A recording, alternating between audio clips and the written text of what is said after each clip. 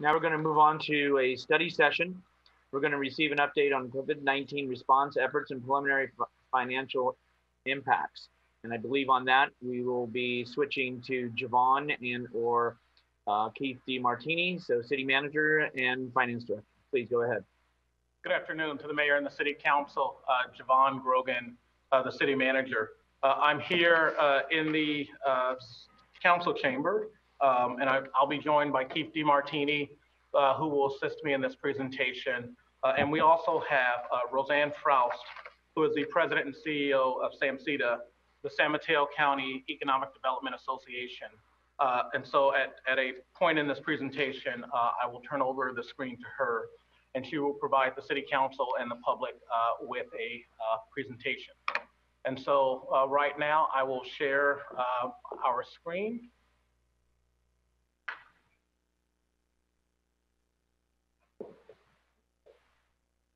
Work on the technology. And 1 second, we'll get it up full screen for you.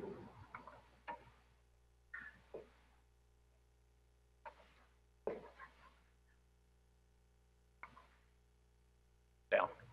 Perfect. All right, we should be good to go. Okay, so the objective. The objective is to give the public and the community an update on not only COVID-19, but on the implications that COVID-19 is having on the city's budget.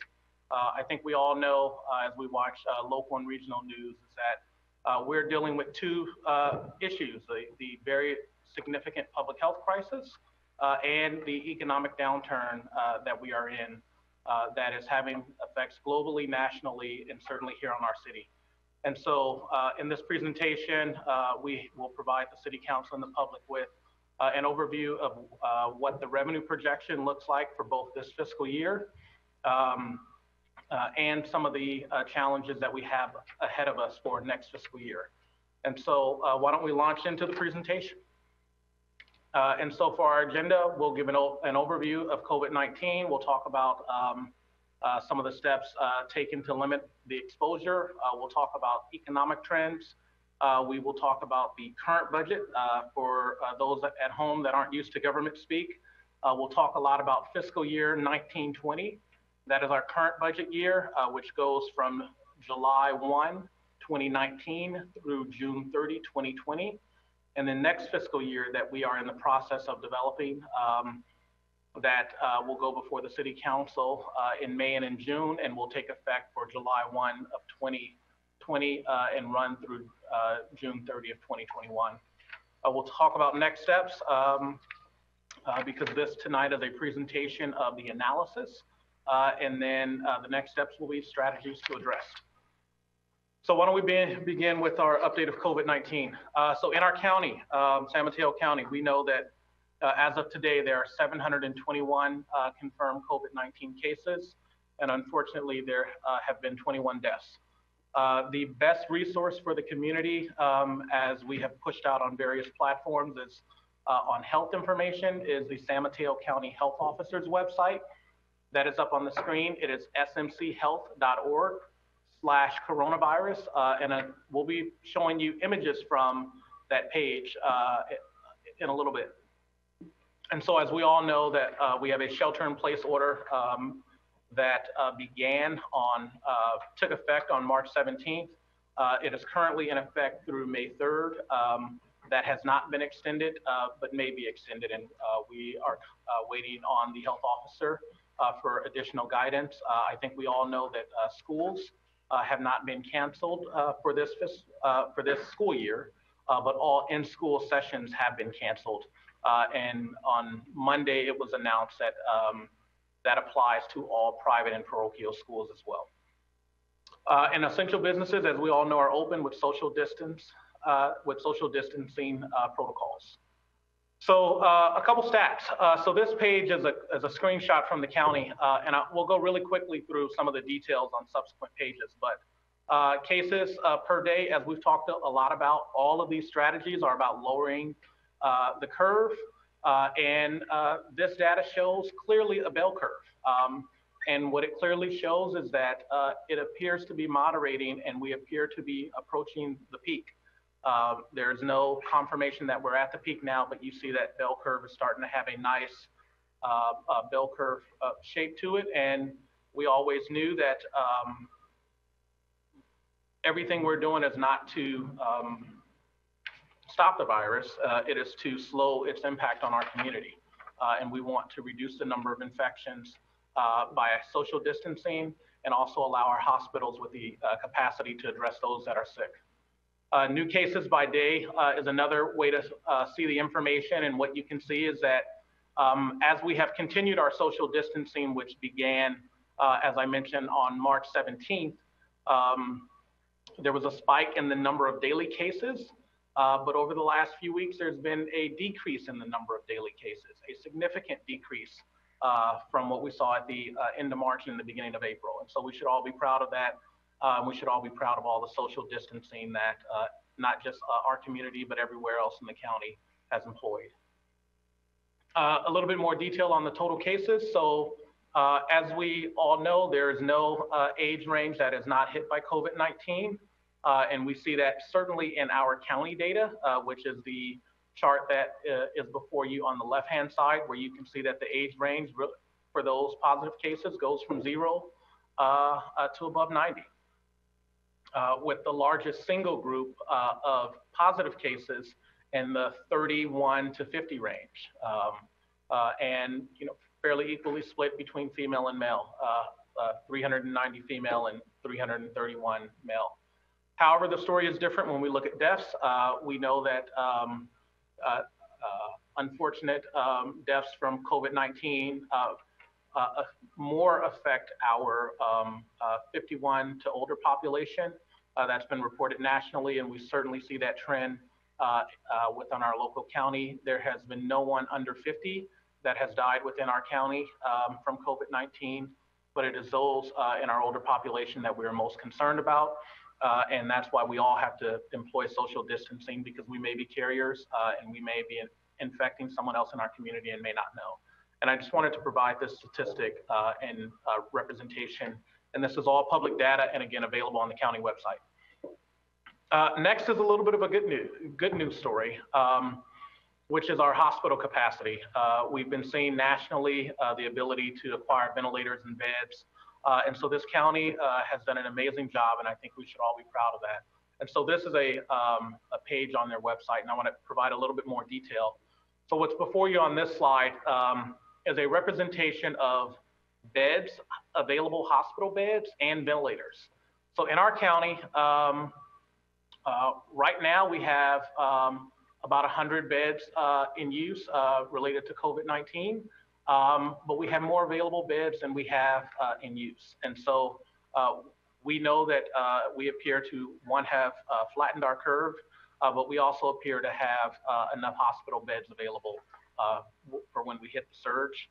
And the same thing is true on ventilators.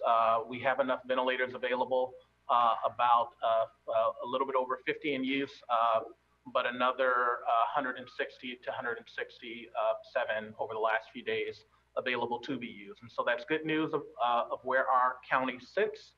And so that's most important for our residents at home that may be watching national news, in particular in New York, and maybe fearing if they get sick, will the hospital system be able to accommodate them? Locally, we have the available beds and ventilators.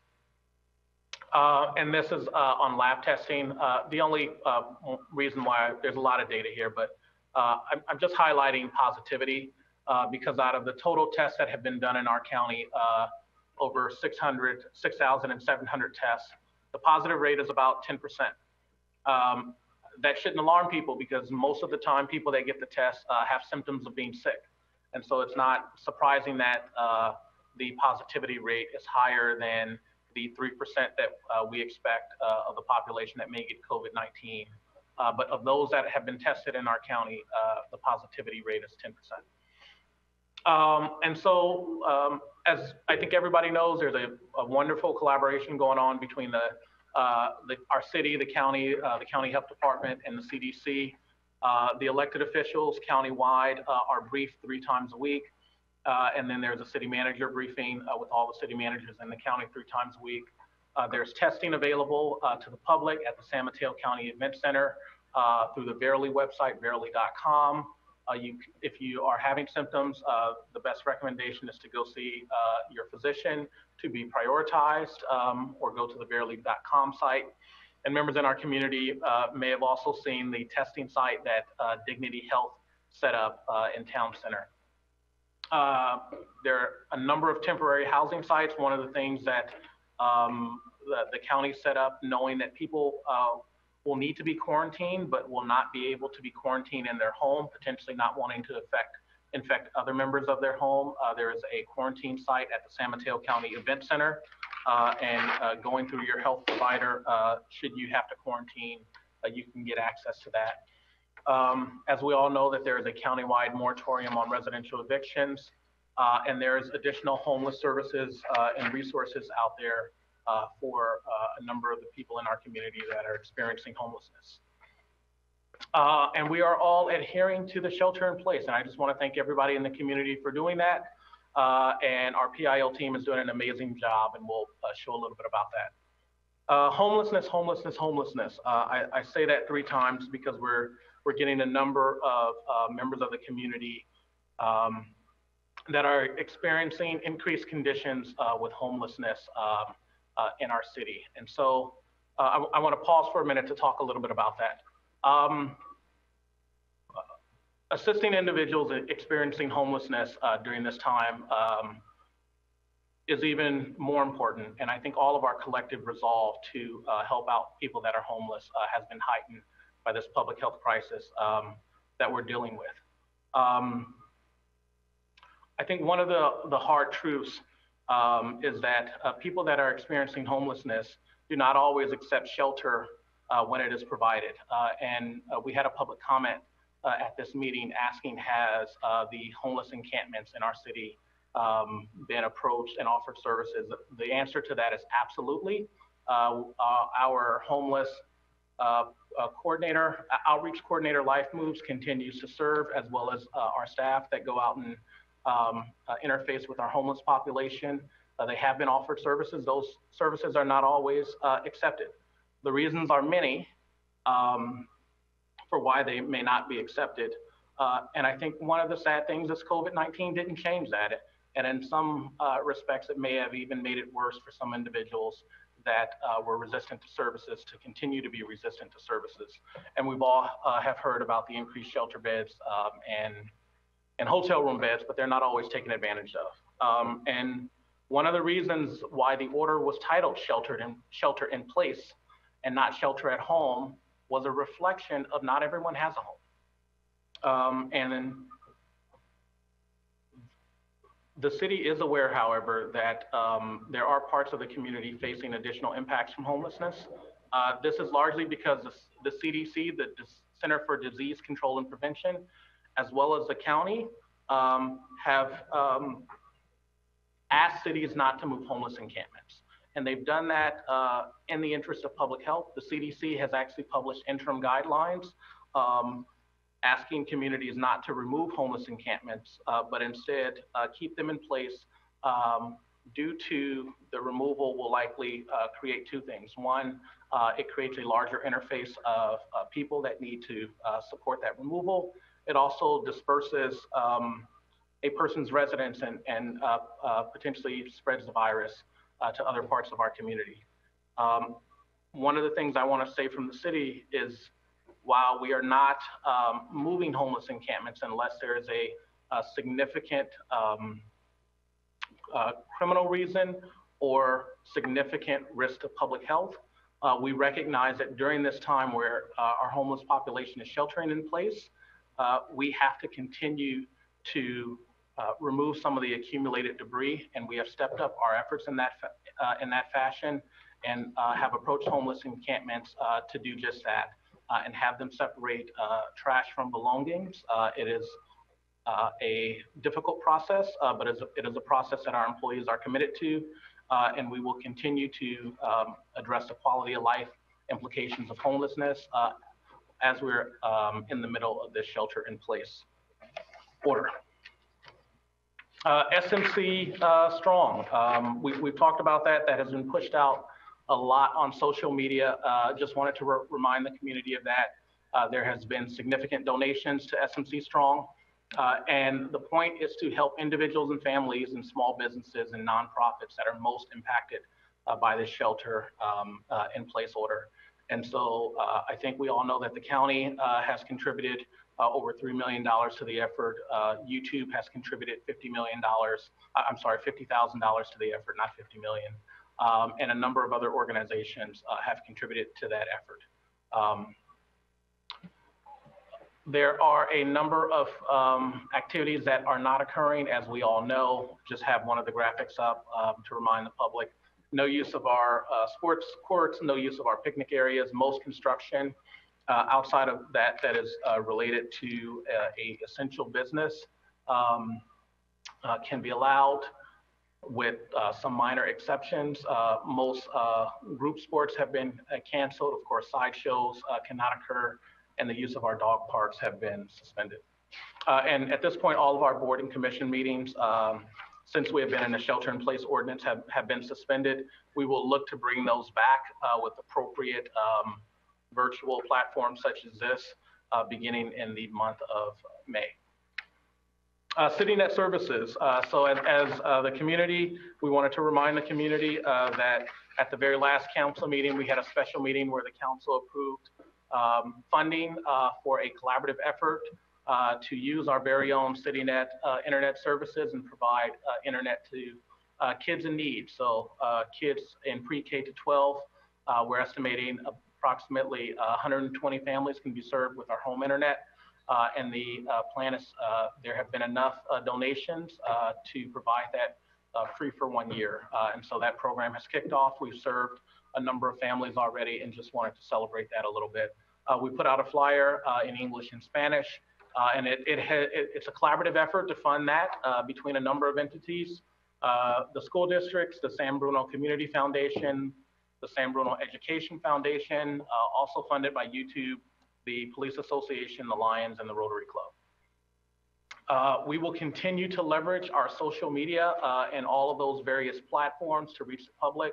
I just want to congratulate our PIO team for doing an amazing job with their graphics and informing the community. We've had lots of positive feedback and would like that to, and we'll continue that. Story time. And with the new regulations, or with the new advisory notice that face coverings be worn, we put that out as well, and that is that blue graphic on the left. We've also want to remind the public that the Channel 1 for our own San Bruno Cable has really been turned into a COVID-19 educational platform. And so if you tune into that for about 15 minutes, you'll get a lot of resources that you'll need, and you'll hear a number of public service announcements from your city of San Bruno. And we've done that. We've used social media, our website, the city tilted up a website. It's our web address /coronavirus. We are also preparing a citywide mailer, actually two. One, they were stuffing today to go out to our senior community that will have a number of resources and mind games in addition to ways for the seniors to contact. And we are continuing to provide our senior lunch program only in delivery. And the number is going up, which is good news. And we are also planning a citywide mailer because we will not be issuing an activity guide due to the cancellation of most or nearly all of our recreation programs. We are transitioning that document into a citywide mailer, knowing that there is a population that we are not reaching on our social media platforms. Channel 1, and then we have a number of public service announcements. Census 2020, just a reminder, the mayor did an excellent job at that, so I won't talk about that. And that concludes my COVID-19 update. I really want to turn it over now to Roseanne Froust from SAMCETA, who will provide the City Council with a presentation on everything SAMCETA is doing to support our business community. So Roseanne, I'm going to stop sharing my screen and you have the con. And Roseanne, as they're switching over to your segue, I wanted to thank you very much, you and your team, for the work that you've been doing with SAMCETA. We get to be on these county calls where you offer and have from the very beginning that this happened when the county came and asked you and your team, and you really have been reaching out and very much providing information and resources and where people can get assistance or at least find the direction and where to go. So thank you very much, and thank you for spending your time to be here with us this evening. No, thank you, Mayor Medina, and thank you, members of the council, to City Manager Grogan and your city team. It's really been so great to get to know our communities in San Mateo County on a deeper level. And I really appreciate the collaboration. I appreciate the collaboration with the San Bruno Chamber and the Bay Area Entrepreneurship Center through Skyline College. Saida Stroud has been a wonderful partner, and I just want to say thank you to the city. I'm going to quickly go through slides to show you a little bit of the work that we've been doing since early March, when the county tapped us to be the business community lead attached to the Emergency Operations Center.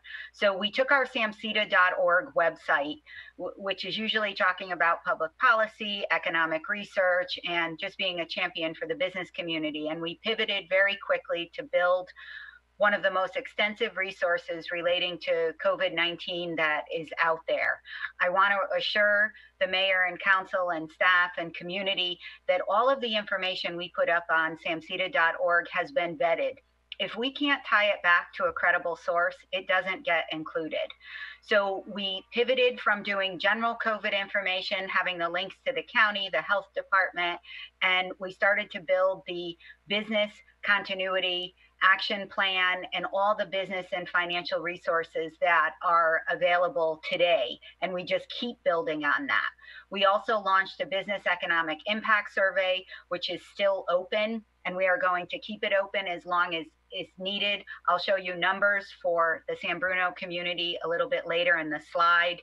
We also helped with the design, the development, and the launch of the San Mateo County Strong Fund mentioned by your city manager a few moments ago, including all the COVID-19 related PSAs, the fact that the site has multilingual messaging, targeted donation outreach we've been working on by utilizing all of our elected officials in the county, as well as other folks that want to help us raise money, because the county put $3 million in from Measure K taxpayer dollars into the fund. The first $2 million has been deployed through the Silicon Valley Community Foundation for our core service agencies, for Samaritan House, Life Moves, Shelter Network, and other core service agencies that are really on the front line of helping our residents find the rental assistance, the food assistance, and all of the things really to get through this very challenging time. And we're going to continue to raise money, because the $1 million that's been set aside for small business assistance, if you think of a grant up to $10,000, that's 100 businesses across 21 different jurisdictions. We've also held multiple phone calls with city and town economic development folks. Your economic development team in San Bruno has just been really helpful and very appreciative of all the information. Chambers of Commerce, our Convention and Visitors Bureau, as you can imagine, the hospitality, especially from the convention and the corporate travel, has been heavily impacted. Trade associations, nonprofits, and others. So if we move on to the next slide. Thank you very much to your city clerk for helping move this presentation forward. So the website is broken up into different sections, and we keep breaking it up because there is just such a volume of information. So on the right-hand side, you have all the current updates. Anything that we put on a daily basis pops to the top of the blocks that you see on the right.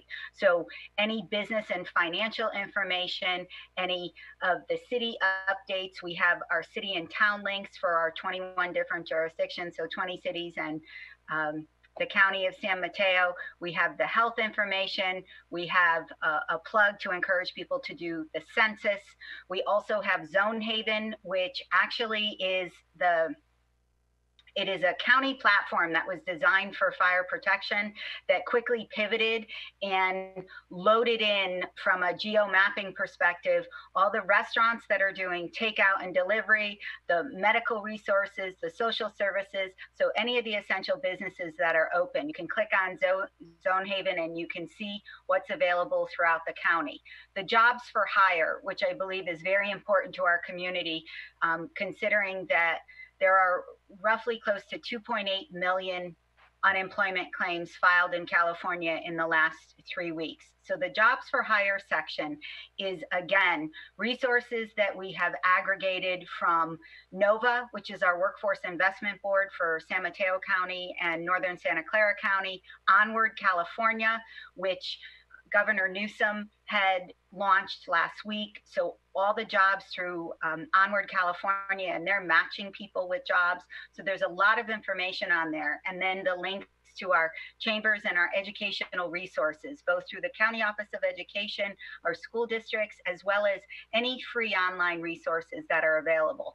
We've had close to 30,000 views of our page since March 17th, when the shelter in place first went into effect. So if we move to the next slide, here is, so the Business Economic Impact Survey is a simple 15-question survey, and it is designed to capture as much information on the economic impacts for our small business community. So the City of San Bruno, we've received 24 responses.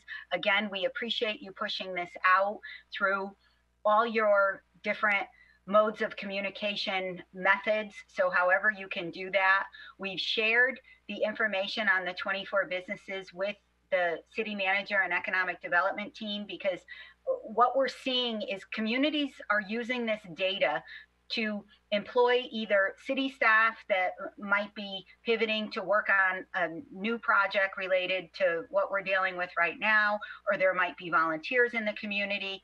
The City of San Mateo actually deployed city staff to reach out to the businesses to answer questions. The City of Redwood City has used some of their library staff. We're going to be on a call later this week with the county to see how we can ramp that up countywide. Take some of their 1,700 folks that have volunteered through the County of San Mateo, and we want to find out if there is a group of them that would be willing to participate in either a webinar to help people navigate all the different resources that are available. We have 211, which is the general system, but really, how do you fill out an application? Should you fill out for an SBA loan? Have you contacted your bank? Like, really to walk people through kind of the scary times that we're experiencing. So moving on to the next slide. Thank you very much again to your city clerk. I really appreciate your help. San Mateo County Strong Fund. City Manager Grogan mentioned the San Mateo County Strong Fund is something that the county was very adamant on when Silicon Valley Community Foundation launched its fundraising efforts back in mid-March, and 10 counties were being supported, but we wanted our own San Mateo County focused. And so if you look on the right of the slide, you have the Silicon Valley Community Foundations as of April 13th, 689 unique donations totaling $255,000. On the left is the pledges that we've received to date from AT&T, our Chambers of Commerce, Franklin Templeton, Gilead, Google, Heritage Bank, and then the list goes on. And so those pledges are all dollars that will be utilized in San Mateo County. But again, we need to keep raising money, and there are some cities that are looking at their financial situation as to whether they have unrestricted dollars that could use the San Mateo County Strong Fund that then could be redeployed to an individual community. So that is something to consider. We have a memo that is prepared that we'll be sending to the mayor and city manager. Hopefully later this week is the plan. We also have our very close to finalizing. It will go before the Board of Supervisors next Tuesday. The agreement with the San Mateo Credit Union to actually open an online portal, an application process. And San Mateo Credit Union has been a great partner in this because they have offices from Daly City in the north to East Palo Alto and to the coast side. And they will be able to quickly have someone complete the application, upload the necessary documents.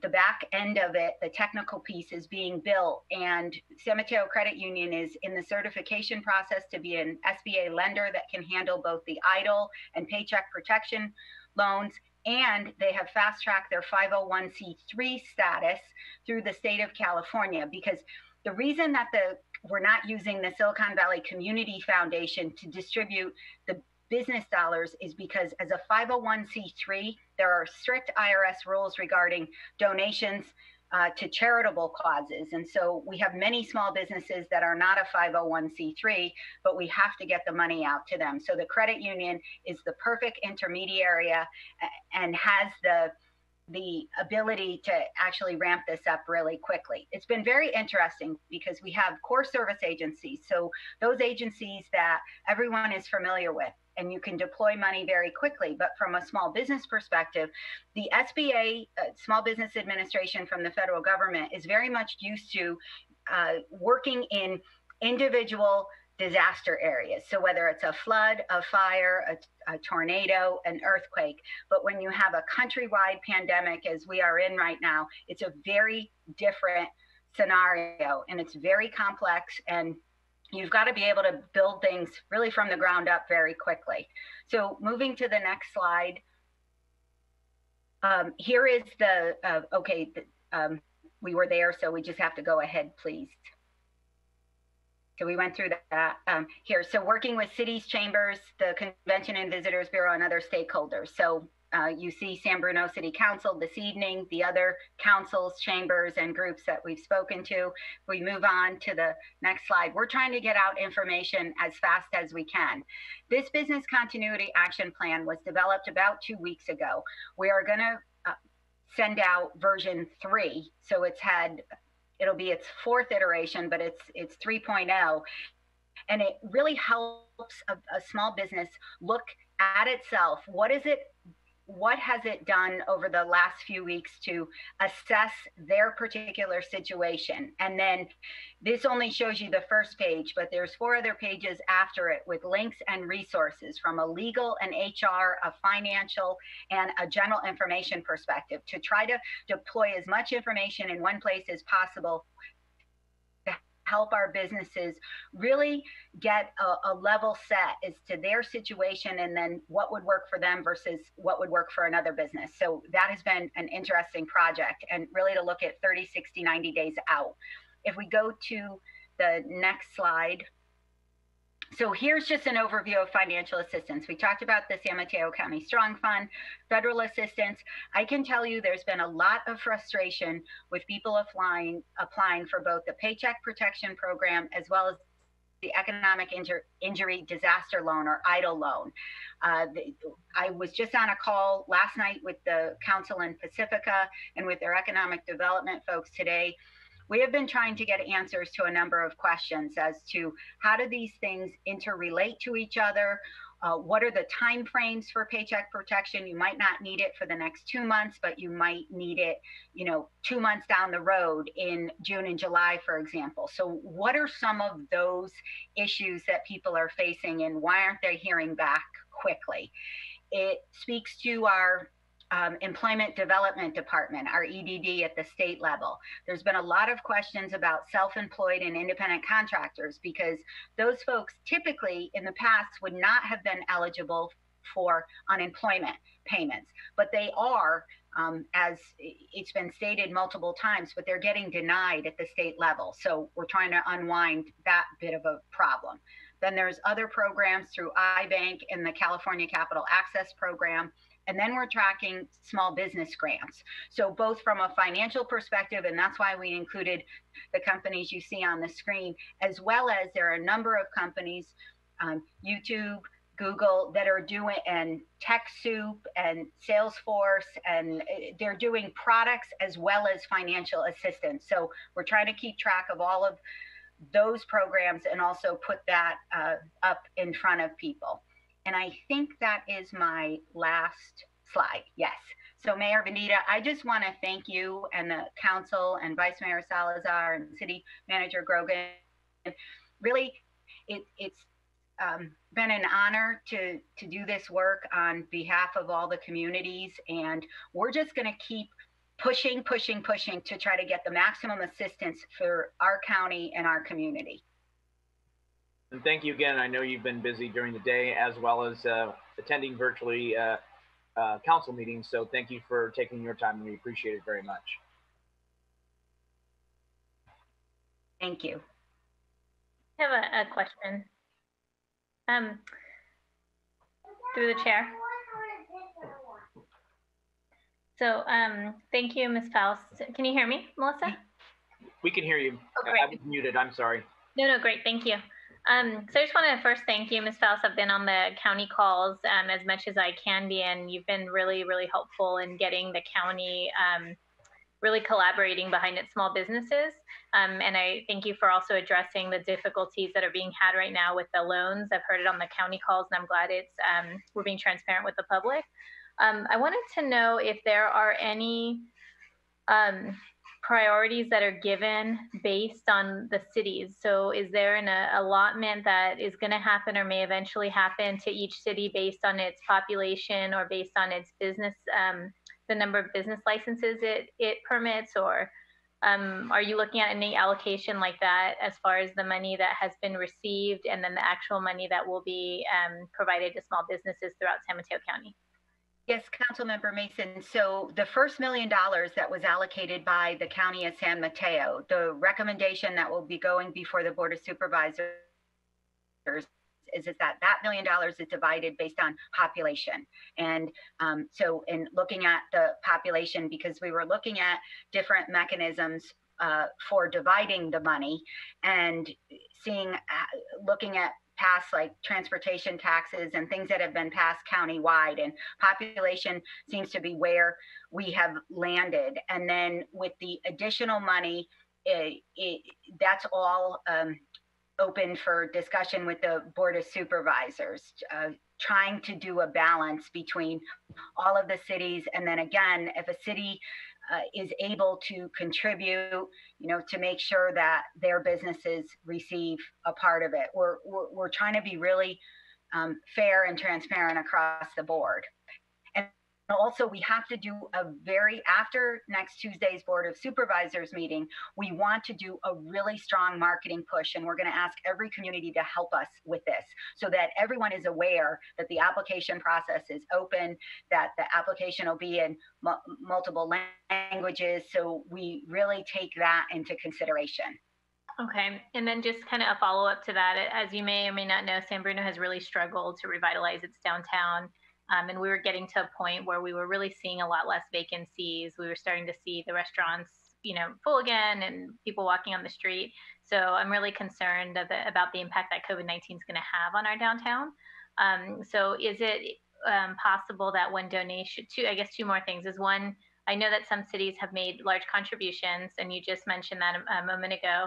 So I just want to be clear, will those cities be able to then come back and say that's only for our small business community? And then on the other side, can companies donate and say this percentage or this amount is to be reserved for this particular city? So that is going to be our recommendation to the Board of Supervisors. So if a city donates X dollars that it wants deployed in its community, that would be our recommendation. And then if a company or an individual wants to make a donation that is earmarked towards a particular community, absolutely. We feel that that is a way to really, one, increase the amount of donations, because people want to see, I go to downtown San Bruno. I actually enjoy a holiday lunch with friends there every year that I look forward to. So I 100% understand what you're saying. And so we want to be able for people's dollars to be deployed in their community. So yes. Okay, and then my last question around the financing is the individual dollars that are being donated from just regular people, non-business donations. Does that then go into a larger fund and that's just dispersed evenly, or kind of on a first come first serve? How's that dispersed? So the donations into the community foundation. So if we went back to the slide with the different buckets, some people have earmarked their donations for individuals and families, some for nonprofits, again, core service agencies, and some for small businesses. So those funds we want to distribute on an equitable basis. That's how we're planning. And then as the credit union reviews the applications, one of the reasons we are not recommending to put a timeline on actually like opening the application on such and such a date and closing it on another is to keep it on a rolling basis, because then it'll give us, all of us, a better understanding of how many more dollars we need to raise to save X more number of businesses. So that's the thought process behind that.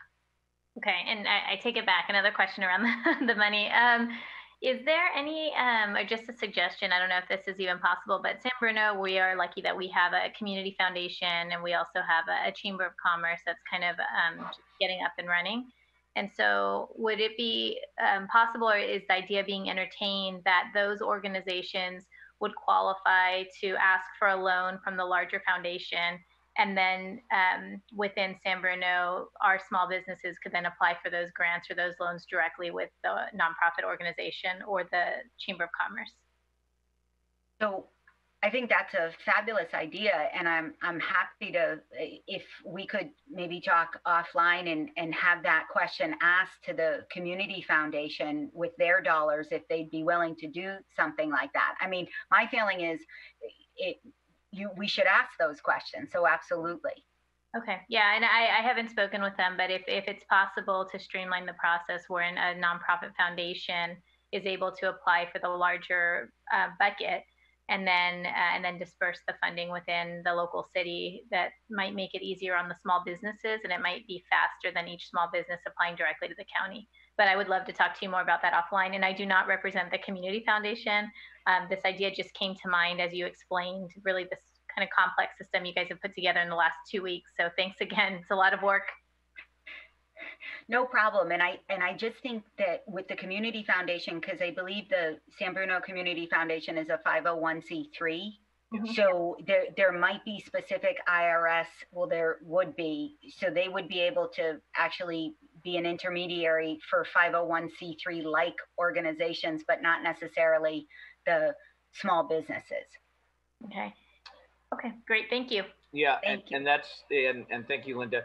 Because of the 501c3, I don't think they, for example, they may have restrictions to where they cannot give to a business because they're profitable, but they could give in like cause to same entities, is how I kind of understood it. Okay. Yes. Thank you. Other questions for Roseanne while we have her, so we can let her maybe have dinner? Anything else? All right. Well. Another question then, if nobody else has questions. I spent a lot of time over the weekend on the website. That's why I have these questions, and I see some of our business owner representatives are actually attending, so I want to make sure we get some of these answered. Just to, as far as the U.S. Treasury Department goes and the streamlining of your application for a loan, for my own curiosity, but also for business owners, is if you've applied for one loan, can you also apply for the second loan? Is it possible to get both through the county and also through the federal government, or are they somehow intertwined? So with the federal loans, and we're trying to sort through this because there's been different messages whereby EIDL is for one thing, Paycheck Protection is for 500 employees less, and part of it could be forgiven. And this actually came up in both the congressional town halls with Congresswoman Eshoo and Spear, and we're really trying to get clarification from the SBA, and the lenders are as well, so we know what can work together.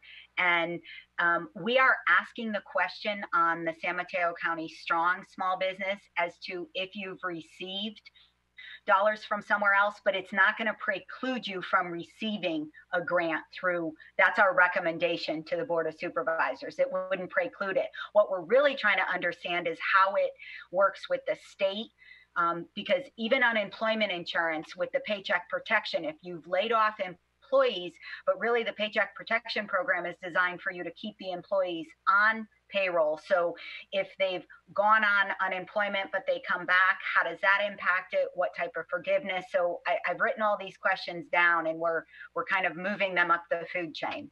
Okay, thank you. Thanks so much. Thank you. All right. Thank you, Mayor Medina. Thank you, Roseanne. Be safe. Thank you very much for your time and all your work and effort. Thank you, everyone. Good night. Good night. Thank you. And then Javon, City Manager, we'll turn it back over to you. You're muted right now. There you go. All right. I just want to say thank you to Roseanne for joining and being a part of our presentation. You really worked hand in hand to help us support our business community along with the San Bruno Community Foundation. So thank you for being able to attend tonight. And so now I'm going to share my screen again, and we will turn it, we'll keep going through our presentation, and we will now go to a national presentation on national economics. We're going to start high, but then come down low pretty quick and talk about the unique impact to the city of San Bruno. And I now want to turn it over to Keith DeMartini, our Finance Director.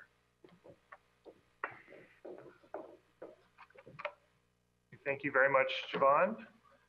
Good evening, Honorable Mayor, members of the City Council. My name is Keith DeMartini. I'm your Finance Director, and I would like to go through a series of slides that speak to what is happening in the nation's economy in regards to COVID-19 and the shelter-in-place orders that are in effect across the country. I'll then dive into what's happening across the state of California for many of the same economic indicators and a few other ones.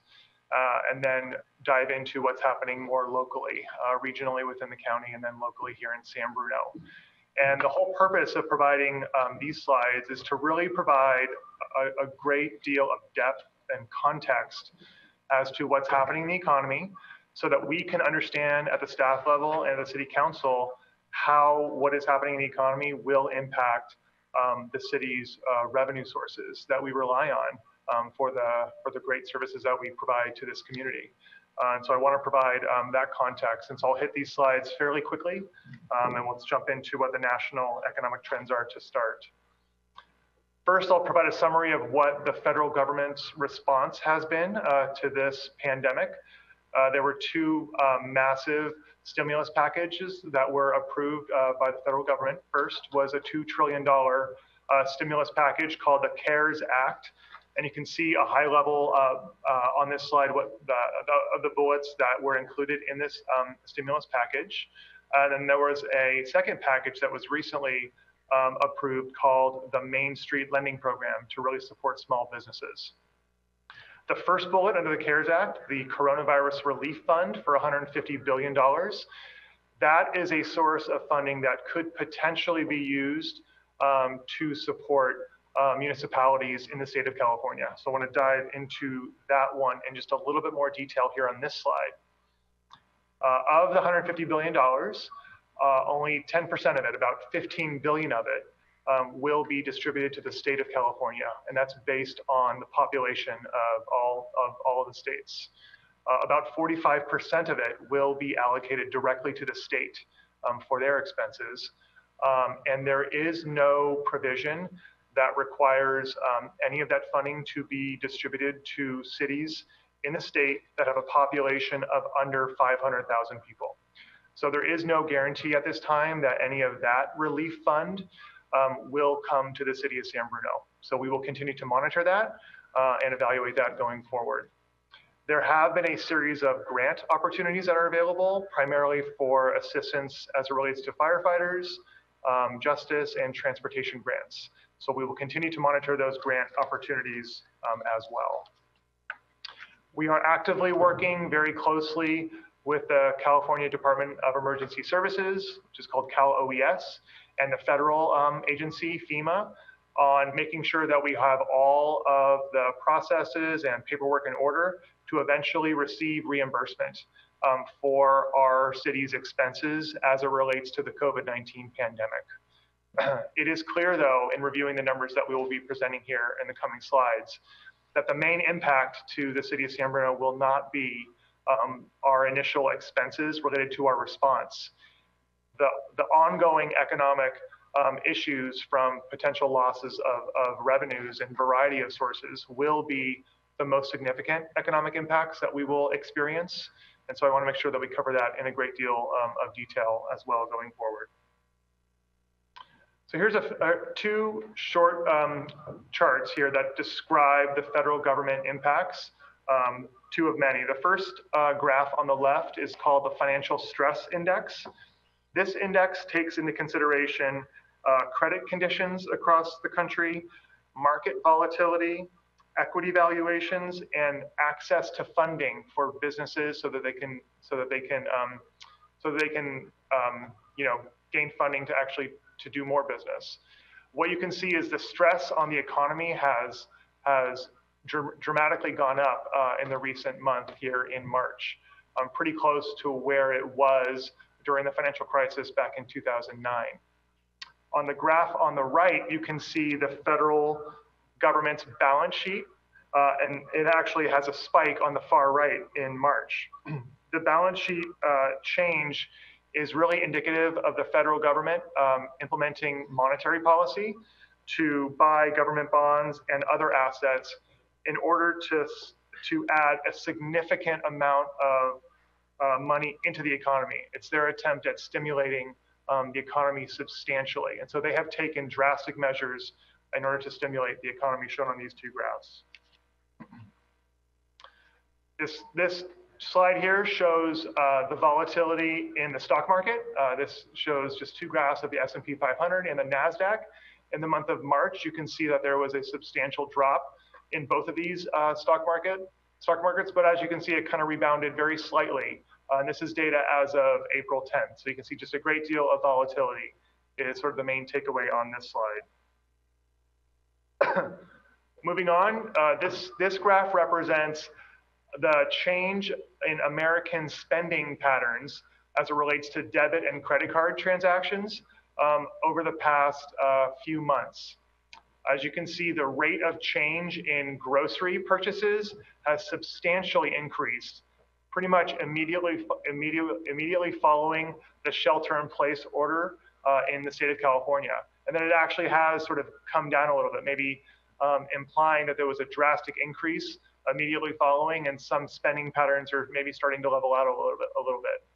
You can see a substantial decline in spending across entertainment, restaurants, transportation, shopping, and travel. And so we will be sort of monitoring this closely so that we can understand better changes in the sales tax and sort of purchasing activity going on within the city of San Bruno, so that we can better project our sales tax and other business license tax revenue, for example, going forward. This graph here shows the number of layoffs for permanent employees that occurred over the past year. And this graph does not show any significant change that occurred in layoffs for permanent employees in the United States in the month of March. But this following graph actually shows a fairly large increase for temporary staff in the United States that experienced a layoff or furloughs during the month of March. You'll see this trend is very consistent with what is going on in the state of California as well. This graph here shows the United States unemployment rate over the past 90 years.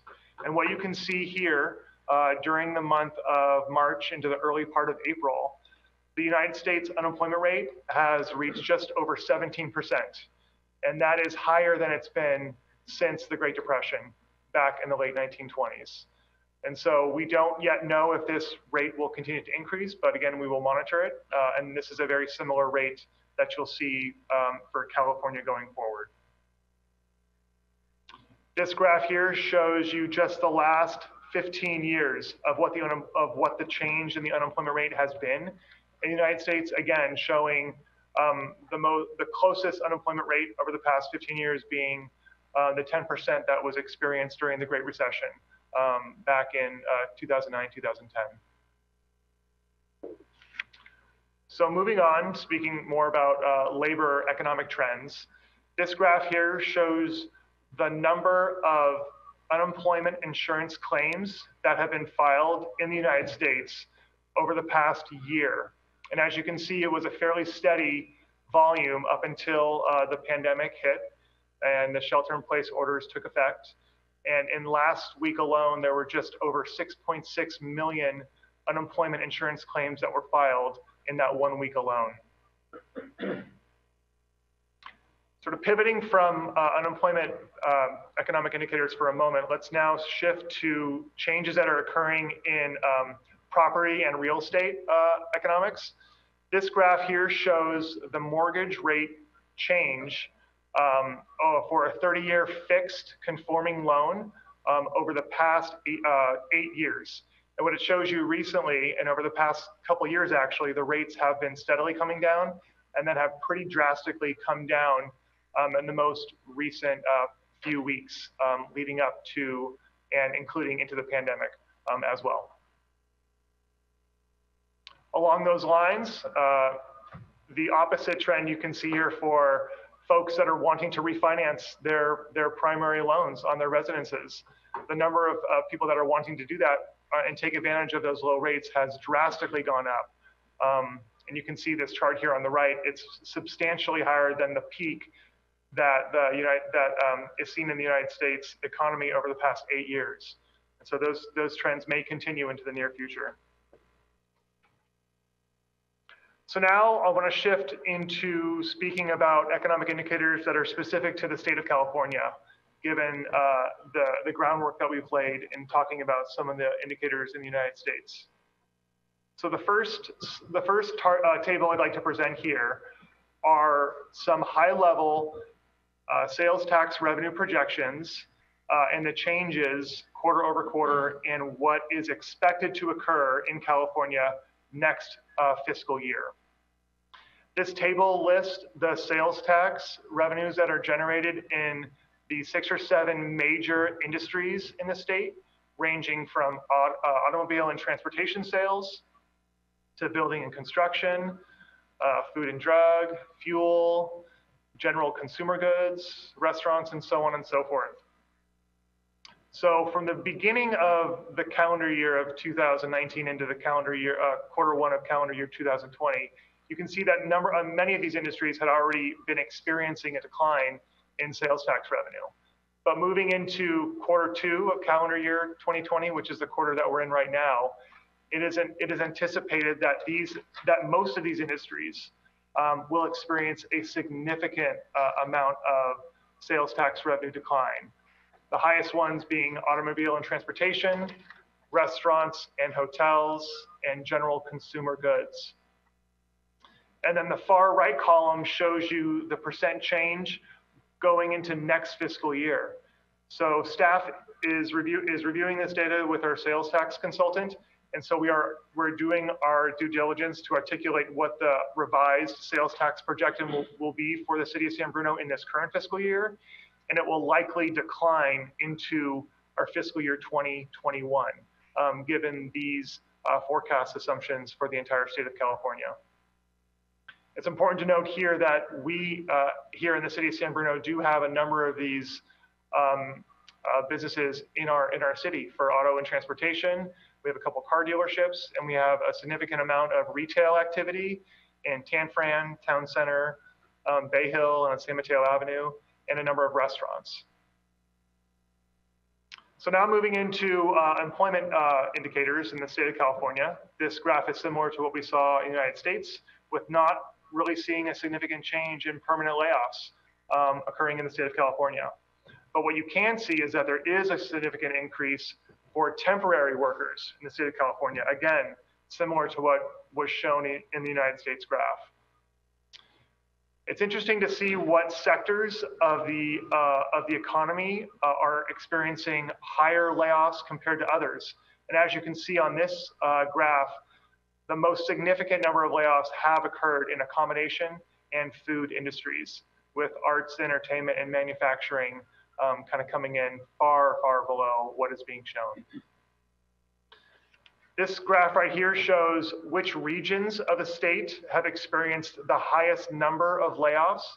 And as you can see, Southern California to date has been hit the hardest.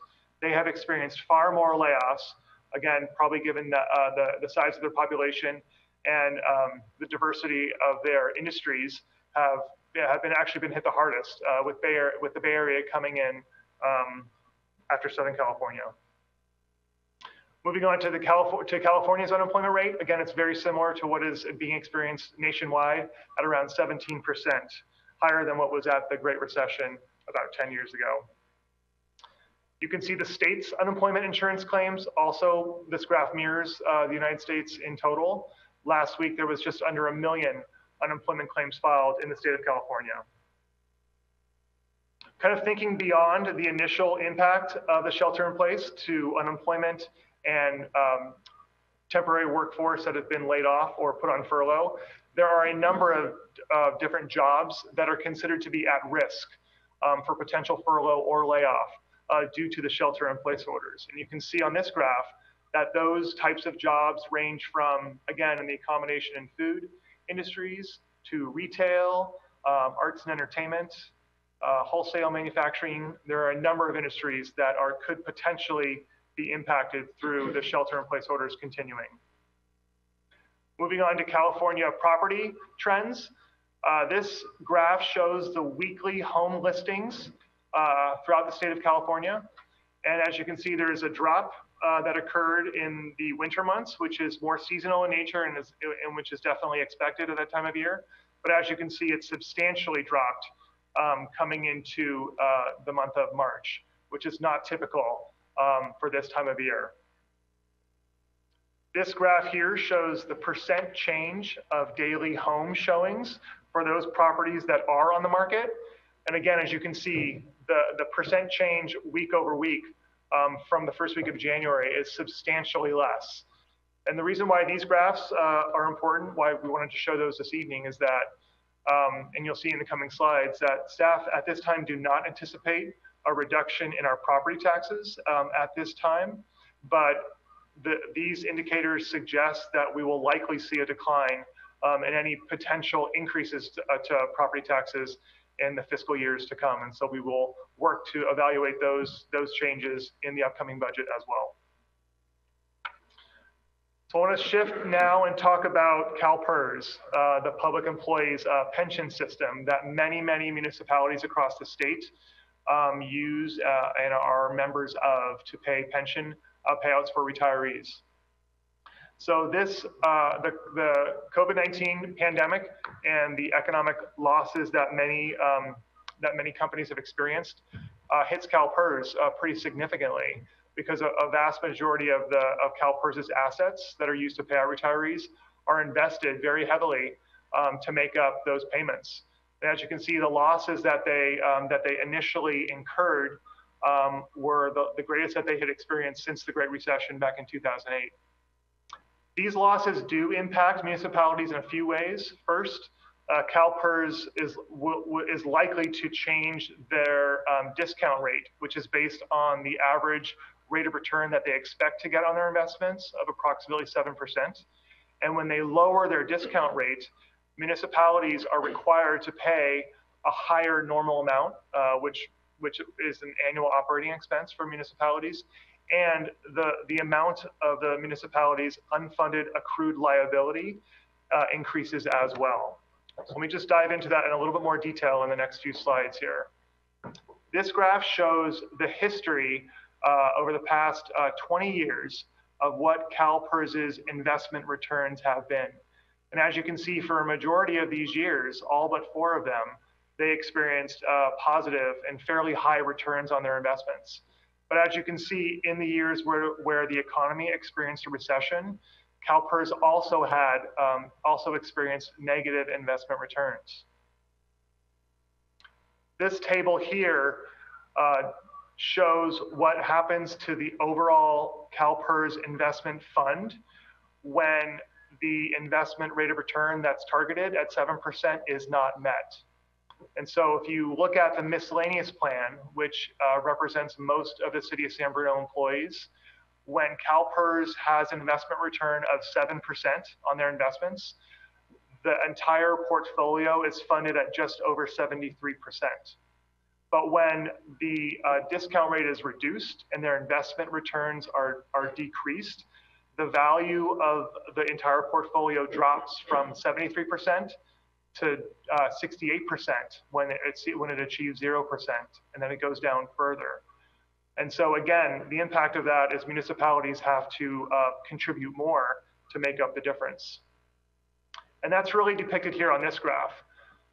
This graph here shows what are the potential employer contributions into CalPERS to make up the required contributions. So for the city of San Bruno, if a 7% discount rate is what is required, that's that blue line on the bottom.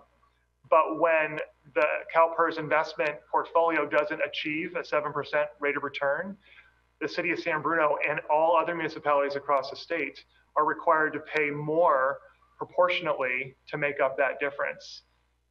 In the fiscal year 1920 budget, the city of San Bruno pays just over $10 million in total to CalPERS. That covers both our normal cost per payroll and also the portion of our unfunded accrued liability. And that if CalPERS reduces their discount rate, the amount that the city of San Bruno would have to pay to CalPERS would increase. And that will be something that staff will evaluate and analyze and present to the city council during the upcoming fiscal year 2021 budget cycle. And so with that, I will turn it back over to the city manager to talk in more detail about local economic indicators and the impact on the current fiscal year. Thank you, Keith. So why don't we talk, bring it down to what we are experiencing and are likely to experience. I think the first thing is we don't know how long we'll be in this. From all the charts that Keith just went through, we certainly have a significant spike nationally and statewide and stress on the economy and unemployment. The question is how long will that last? And when we look at history, really the only thing higher was the Great Depression. And so we really need to be very cognizant of our financial situation and understand that we are in a new paradigm financially. And I think as everyone that has listened to the news cycle over the last 48 hours has heard that there's a lot of work being done to study how do we return our economy to pre-COVID-19 levels. What does that mean? How is that done? And so as those plans are developed statewide and with our local county health officer, that will impact our revenue. One of the things that we certainly know is that whenever the shelter-in-place order is over, it will likely be over before we have a vaccine that is widely available and in use. And so there will likely be a slow recovery to the economy and a slow progression to how people feel when they want to go out and be in public and go to the malls and things of that nature. And so that is all underpinning all of the analysis that we and everyone else is running right now. We know that there's a significant impact on our small businesses and our non-essential businesses are closed, but also a number of our essential businesses, some are deciding to close now and some have had their revenue significantly decreased even though they are essential. And our restaurants are a classic example of that.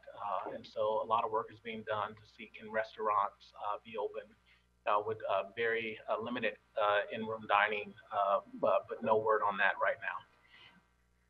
And we all know our major retail centers. The city is in constant contact with the owners of Tan Fran and the on-site property managed, as well as Town Center, and doing a lot of work working with the Chamber of Commerce. And also no hotel occupancy, which is going to significantly impact what we like to refer to as TOT, transient room occupancy tax, but it's casually referred to as the hotel room tax. And we're likely to see these reductions for some time to come. So let's talk about impact on the city's budget. quick overview of revenues. So these slides should be fairly familiar to the City Council and the public or anyone that watches our budget presentations. The first one is on our revenues. The vast majority of our revenue is property tax and sales tax. Property tax at 24%, sales tax at 16%. And as the finance director mentioned, property tax likely more stable than sales tax, and our transient occupancy tax, but all represent a significant portion. And then when we look at expenditures, more than 50% of our general fund expenditures are for police and fire, protecting the community. That is not atypical among other agencies, with the rest of the departments making up that, and a significant amount going to our community development department that supports development. And our community services department, which is actually the third highest, that runs all of our recreation programs, senior programs, and library programs as well. And so let's talk a little bit of a comparison to other cities. I won't spend a lot of time on this slide, but this slide is being shown to just show how we stack up in our total revenue compared to other cities. The largest sort of portion there is other revenue, which is a summary of a number of categories that were on the prior slide for San Bruno. But most importantly, I just want us to realize that every city will be impacted differently. And it really depends on the relative proportion of your revenue sources. So for us here, we have about 7% of our revenue that comes from transient occupancy tax, our hotel room tax. But Burlingame, for example, has about 46%, and that's shown by the blue bar. I just tried to use my laser pointer, but we're virtual, so that didn't work. But also sales tax. 16% of our city revenues are sales tax. In some cities that's smaller, like Millbrae, but in other cities that's larger. And so our unique impact with the revenue streams that are producing are really going to be reflective of our portfolio of revenues. And I just want to make that point that we can't always look to what's happening in another city, because their context may very well be different and their reserves may very well be different. The next slide just shows our per capita revenue. We've seen this before, but it just shows where we fall relative to a per capita or per person comparison. And we know that relatively, San Bruno receives less revenue than other cities. And the reasons for that are many. A number of the other cities have experienced more economic development over the last 20 years and have a different revenue base than ours. But sort of in some of our neighboring cities and the other larger cities in the county, we do on a per person basis receive less revenue, and that's part of our reality, and a reality that I think the council and the community knows that we need to address so we can better fund services in our facilities.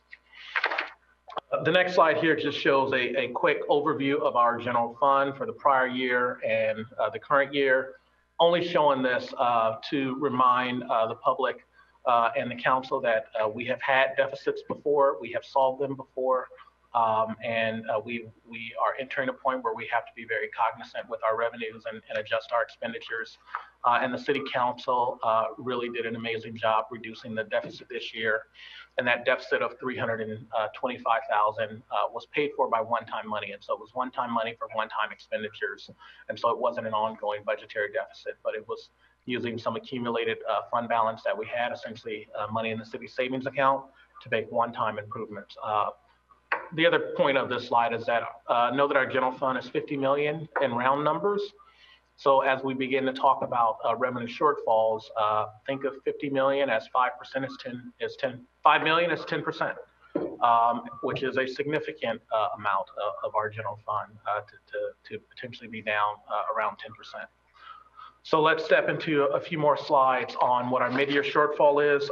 So the council and members of the public may remember that we took a mid-year shortfall of 4.2 million just in the month of February. And we solved the vast majority of that through a number of strategies. But that mid-year shortfall, about 300,000 was related to a decline in sales tax for the current fiscal year. Not exclusively, but largely attributed to the closure of Sears, which had a direct impact in our sales tax that we would receive this year and ongoing. So the impact of that will be larger in the following fiscal year because we will have a full fiscal year. It's worth noting that we continue to be in close contact with the owner of that property, Seritage, and they do have a wonderful reuse plan that they are developing, but that is a long game, not a short game. A motor vehicle in lieu fee, we were down 1.1 million. We have some good news that we will not be down that much, and so that'll come up a little bit later, but that's due to a number of school districts countywide switching their funding status to basic aid. Business license tax, mid-year we were down 700,000. That is not exclusively, but largely related to the closure of the Sky Park property off airport parking facility on San Mateo Avenue that closed. We are in close communications and working with the current owner of that property as well as their local representatives. And they are developing a reuse plan. But again, that will take several years potentially to realize itself and to potentially return itself to the revenue that we were experiencing. And so that is a long game, but not a short game for the reuse of that property. Again, that airport parking facility closed due to changes in their market with how the San Francisco airport has built a number of on-airport parking facilities and the advent of ride sharing sort of reducing the profitability and viability of that business. And then we had a $2 million reduction in building permit fees due to a few delayed projects that are delayed but not occurring. And so that's a timing issue.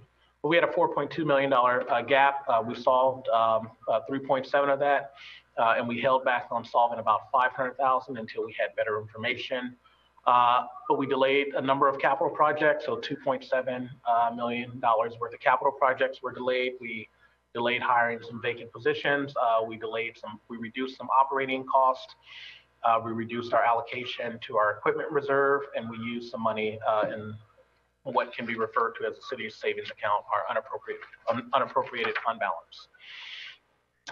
So next, I want to talk a little bit about what the impacts in the current fiscal year are when we really combine three things: the mid-year shortfall, COVID-19, and our vehicle license fee revenue adjustment, which is a bit of a bright news in this whole financial portrait. And so I'll go over the high level, and then our finance director will come back and give some details, and then I'll step back up. So when we look at the revenue loss, so we have put together our estimate for what it means to the city of San Bruno with looking at what we know we're experiencing, which is a shelter in place through May 3rd. What that means for the rest of this fiscal year, we've projected out, assuming that even if the shelter in place is lifted, there would be a significant slow ramp up in the May through June months of retail and hotel occupancy. And so our best projection is that we're down $3 million in revenue loss, and that's TOT, hotel room tax, that's sales tax from all of our non-essential businesses being closed and some of the essential businesses being closed, a significant amount. We're also reduced the number of operating expenditures due to the shelter in place, so we're not running some programs, so that is a savings. Well, we have a number of part-time staff that would have supported those programs that are not working. In addition, there are some ins and outs here because we have limited our operations to only essential services that really affects things that we can do, and there are some budgetary savings that we can realize. And so that's a total of $680,000. But then we also have a projected expense of $341,000 for our work to address the direct impact of COVID-19. A large portion of that is supplies and equipment and some staff costs. And so what that means is that we believe that the impact to the current year budget as a result of COVID-19 is $2.6 million. And so there's a number of components when we total everything up. And so when we, the next slide up, sort of brings it all together. One beginning with the mid-year. So we had a $4.2 million shortfall at the beginning of the mid-year. We implemented about 3.7 million of strategies, which left $500,000 remaining from that mid-year shortfall that we were going to talk about at our third quarter presentation, which was due in the month of May. And so we will still have that. And then when we look at the 2.7 million that were impacted by due to the general fund impact on COVID-19. And the bright spot here is that we did just yesterday receive updated information on our vehicle license fee from the county. And thankfully, there was an adjustment made to every city in the county. And our portion of that means that we will receive $900,000 more than we're projecting. And so the good news is that what was looking like a $3.2 million deficit is now a $2.3 million deficit, but that's the bad news. And so we need to work to address that and develop strategies. And so we are literally in the process of doing that. Tonight's presentation is really to provide the city council and the public with the analysis that has been done to date. And we will be back before the city council with strategies very shortly. So right now I'm going to pause and turn it over back to our finance director, who will go into a little bit more detail of what these impacts are. And then I will come back up to talk further. Thank you very much, Javon. And so I will just walk through in a little bit more detail the high-level financial impacts related to COVID-19 on the city of San Bruno, starting first with our revenues. And so as the city manager indicated, we will be experiencing some revenue impacts in a variety of our revenue sources, primarily from sales tax, transient occupancy tax, and various departmental revenues. At this time, we are not projecting any decrease in our property tax revenue or business license tax revenue. And I want to go into detail and explain that for this current fiscal year. But it is likely that we will experience some decline in those revenue sources in the coming fiscal year. So this table summarizes, it lists the components that make up the $3 million projected revenue reduction that staff is projecting in this current fiscal year. And as you can see, the greatest portion of that $3 million revenue reduction comes from reduced sales tax revenue. The next largest is our transient occupancy tax. It's more commonly known as the hotel tax. And then you can see the other reductions coming from departmental revenues in community services, building permit fee revenue, and the police department for parking fines and other reimbursements. So I'd like to step through each one of these in just a little bit of detail to explain the methodology and the assumptions and projections that staff use to develop each one of these individually. So first, starting with property tax. Again, to reiterate, staff is not projecting any reduction in our property tax revenue in the current fiscal year. The property tax installment for the second installment to the county was delayed from April 10th as the initial due date to May 4th. The Board of Supervisors in San Mateo County authorized that just recently without any penalties being issued on May 4th. Staff is anticipating that there will be some sluggish property tax revenue and a potential decline in coming years, potentially, based on some historical data in recent recessions, and just less new construction activity and home sales on prior economic indicator slides. There may also be potential reassessments of properties if the values of them have declined recently as well. This graph here shows the total assessed valuation of all properties in the city of San Bruno. And it does show, on average, an increase, sort of annually, year over year. But what it does show is that in the two recent recessions that had occurred over the past 26 years, it does show a decline in assessed valuation immediately following those recessions and for a few years thereafter. And that's a little bit more clearly depicted on this graph, which shows the annual change of the assessed values of all the properties in San Bruno. And immediately following 9/11, you can see that there was a recession and that property values declined just over 12% from the prior year when that recession hit.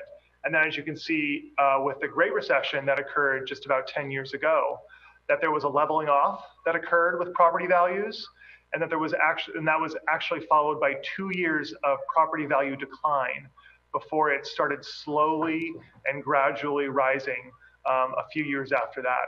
So although the city of San Bruno is not at this time projected to reduce its property tax revenue at this time, it may actually incur reduced property tax revenue in a few years from now, depending on the length and the depth of the recession that could follow. So now I'd like to talk about sales tax. This pie chart here shows the proportional share of the sales tax revenue by industry within the city of San Bruno. And so the main takeaway on this slide is that some of the major portions of our sales tax revenue come from industries that unfortunately were hit very hard from the shelter-in-place order. And that includes automobile and transportation sales, restaurants and hotels, and general consumer goods. Those sectors were hit substantially during the shelter-in-place order. This pie chart here shows the proportional share of the sales tax revenue in the major retail and high sales tax generating geographic areas within the city of San Bruno. As you can see, the area that generates the most sales tax revenue comes from the transit corridor area, and that does include San Mateo Avenue. The next is from Tan Fran, other is scattered throughout the city limits, and then Town Center is at 19%. And again, most of these high volume retail and other sales tax generating operations have either closed completely or have some reduced operation because of the shelter-in-place order. Again, this graph shows about the same. Just the main takeaway on this chart showing our sales tax by major industry again is that the industries that are hit the hardest from the shelter-in-place order are those industries that the city of San Bruno relies on to generate sales tax revenue. So there were a few state of California executive orders from the governor that impact the state and municipal governments within the state to realize that sales tax revenue. The state of California enacted a deferral program of up to potentially $3 billion statewide, and that provides relief to over 300,000 businesses that are able to potentially defer their sales tax remittances to the state, which then would delay the state redistributing that sales tax revenue back down to municipalities. And for the city of San Bruno, that amount is about $720,000 potentially in the current fiscal year. There is also another program that provides specific relief to small businesses, and it allows them to defer up to $50,000 of remitting their sales tax to the state for up to 12 months. And the impact of that on the city of San Bruno is just over $320,000. It's also anticipated that there may be some new buying habits for consumers out there, and that is sort of to be determined how that might impact our sales tax revenue. So overall, as I mentioned earlier, we have some areas of the city that are hit harder than others. It's potential that there will be a sort of a slow ramp up in sales tax activity in June into July into the rest of calendar year 2020. And overall, the projected revenue loss, as the city manager said earlier, is about $1.1 million. And at this time, the projected revenue reduction into next fiscal year is just over 4%. But again, we will continue to evaluate and analyze that data to come up with a firm sales tax revenue projection for fiscal year 2021. The next revenue source that's anticipated to have a reduction in the current year is our transient occupancy tax. And the assumptions here are that there was very, very little occupancy occurring in San Bruno hotels in the second half of March, and that will continue into April and May with a gradual slow ramp up starting in June and into July. And so the net impact of the lack of occupancy in those hotels results in approximately $635,000 of lost TOT revenue for the city of San Bruno. Moving on to business license tax. At this time, the city is not anticipating any lost revenue from business license tax. That's primarily due to the annual recertification program for businesses occurring at the beginning of the fiscal year. So we recognize most of that revenue in July. Staff will be analyzing the potential impacts of the shelter-in-place order and any impact to businesses' gross receipts, that is the basis for the tax, into the upcoming fiscal year's budget in 2021. But again, at this time, we are not projecting any lost revenue in business license tax. So now moving on to departmental revenue. The first department I'd like to present is our community services department, which includes our recreation programs, the senior center, the library, and parks. As the city manager indicated earlier, most of our programs, not all of them, in recreation, aquatics, sports, classes, senior center programs have all been delayed, are postponed right now. They're not occurring, and we are not able to recognize any revenue from those programs. Also, with the reduction of revenue, we will experience some reduced costs because many of those programs are not occurring. The net projected impact on the city's budget, the net loss from all of those activities, is about $72,000. Moving on to our community and economic development department, which is the department that reviews planning applications and building permits. The governor's order significantly reduced the type and the volume of building and construction activity that is allowed to occur, and really only limited to essential activities. This will result in staff only being able to review essential building permits and conduct inspections on those as well. Planning applications are still being accepted, and a few of the large development projects that are already in the pipeline, such as YouTube Phase 1 and Mills Park, are still proceeding without delays. But the net impact of the reduced permit volumes is projected to be around $326,000 in the current fiscal year. And then the last departmental impact comes from our police department.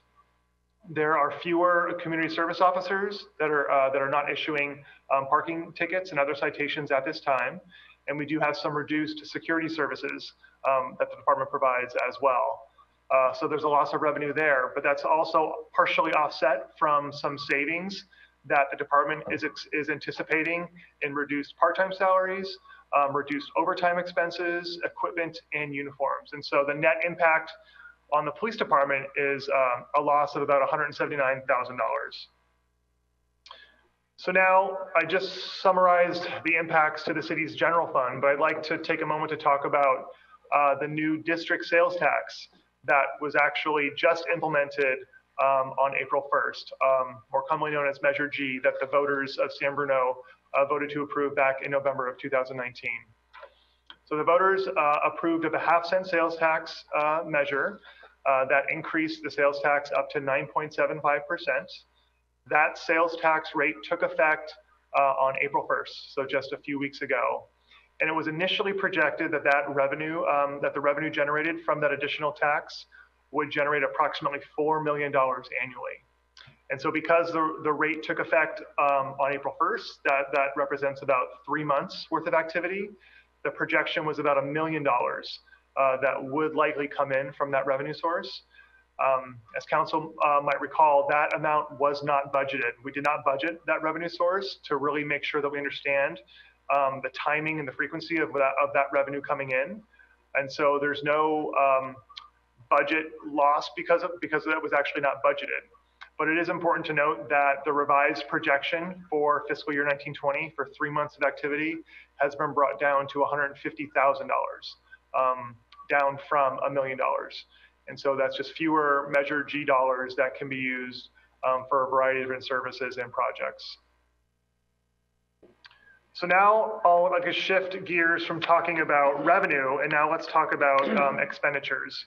And so as the city manager indicated, there are a number of additional expenditures that the city has incurred that is directly related to the city's response efforts related to COVID-19. So on this slide right here, it summarizes the types of expenses that have already been incurred. And that ranges from staff costs, primarily overtime, and the paying of many of our part-time employees, their scheduled time. But then other non-salary items include the purchase of a variety of different personal protective equipment to ensure that the city's staff is safe performing their jobs. We've also had to procure a number of cleaning supplies to ensure that our facilities are clean and disinfected, some IT equipment to ensure that we're communicating effectively with the public and that our emergency operations are running efficiently, and a few other expenses. So that totals just under $180,000 of expenses that have been incurred to date. So with the expenses incurred to date, staff has developed a projection of what is anticipated to be spent for the entire fiscal year on COVID-19 response efforts, and that projection brings us to just over $340,000. It's important to note here that staff is working very closely with state and federal agencies on ensuring that we do receive the maximum amount of reimbursement for the expenses that we have incurred. And there's a couple differences that you might notice on this slide. Staff is accurately tracking all of our staff time of the more than 80 employees that have currently dedicated time to response efforts. That time, although not paid as overtime, a majority of that time is potentially reimbursable. So we are doing our best to track all of those expenses to ensure that we can achieve the maximum reimbursement from the state and federal sources. As I said, we're working with our federal and state agencies, and the reimbursement process, we will provide updates to City Council over the life of this event and for the many months to come. About 75% of the expenses that are deemed allowable are potentially reimbursable, and staff will work closely with City Council and these agencies to ensure that we move through all those processes. We will also continue to explore any federal grant opportunities that may be out there to support our efforts, and then also look to see if there's any insurance that we might be able to leverage for business interruption for our losses of revenues as well. And so with that, I will turn it back over to our city manager to talk about our reserve funds and then a preview of the budget cycle here to come. All right, thank you, Keith. And so let's talk a little bit about reserves, because in times like this, that's why you have reserve funds. The city has a number of reserve funds. First of which is what we call our fund balance. We have a policy of 1.5 million. We began this fiscal year, the 1920 fiscal year, with the very last column on the right, a little bit over 2 million in that fund. We had a general fund reserve of 12.7. We had a capital reserve of 5.3, an emergency disaster reserve fund of $23 million on the books. The story, as the city council knows, in raw cash is a lot different. And that is a part of our reality that we have to take a hard swallow and realize. And so our total general fund reserve, as shown on the prior slide and at the top of this slide, is 23.5 million. However, since about 2008, the city's City Net Services Department, now titled, or currently titled City Net Services, previously titled the Cable Fund, has utilized the city's reserve to cover their annual deficits and capital expenditures. And so in real dollars, just under 16 million or 15.7 million has been spent. And so the cash balance in our general fund reserve fund right now is 7.7 million. And I'll pause there because we had a little hiccup that I want to apologize publicly to the council and to the community about with regard to City Net Services over really beginning April 1.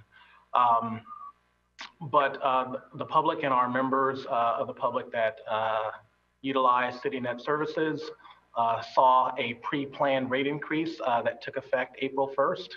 And many of them have been wondering why was this rate increase instituted. And the answer is on the screen before you. It's because the department over the last more than 10 years has used since 2008 has not covered its costs, and it's an enterprise fund. And we have been subsidizing the rates. And so the last time the rates were increased was 2007. We developed a plan over a number of months to increase rates and then communicated that. But the hard truth of that is that the communication was not sufficient. There was a notice on the March bill, there was a notice put on the website, and there was a notice on the April bill, and all were insufficient. And a number of members of our community saw that rate increase without prior warning. And so I want to apologize for that. But we have taken steps to right that enterprise. As the City Council knows, we developed a business plan that really hinges on the fiber to the home project, but also hinges on the first thing you do when you find yourself in a hole is stop digging.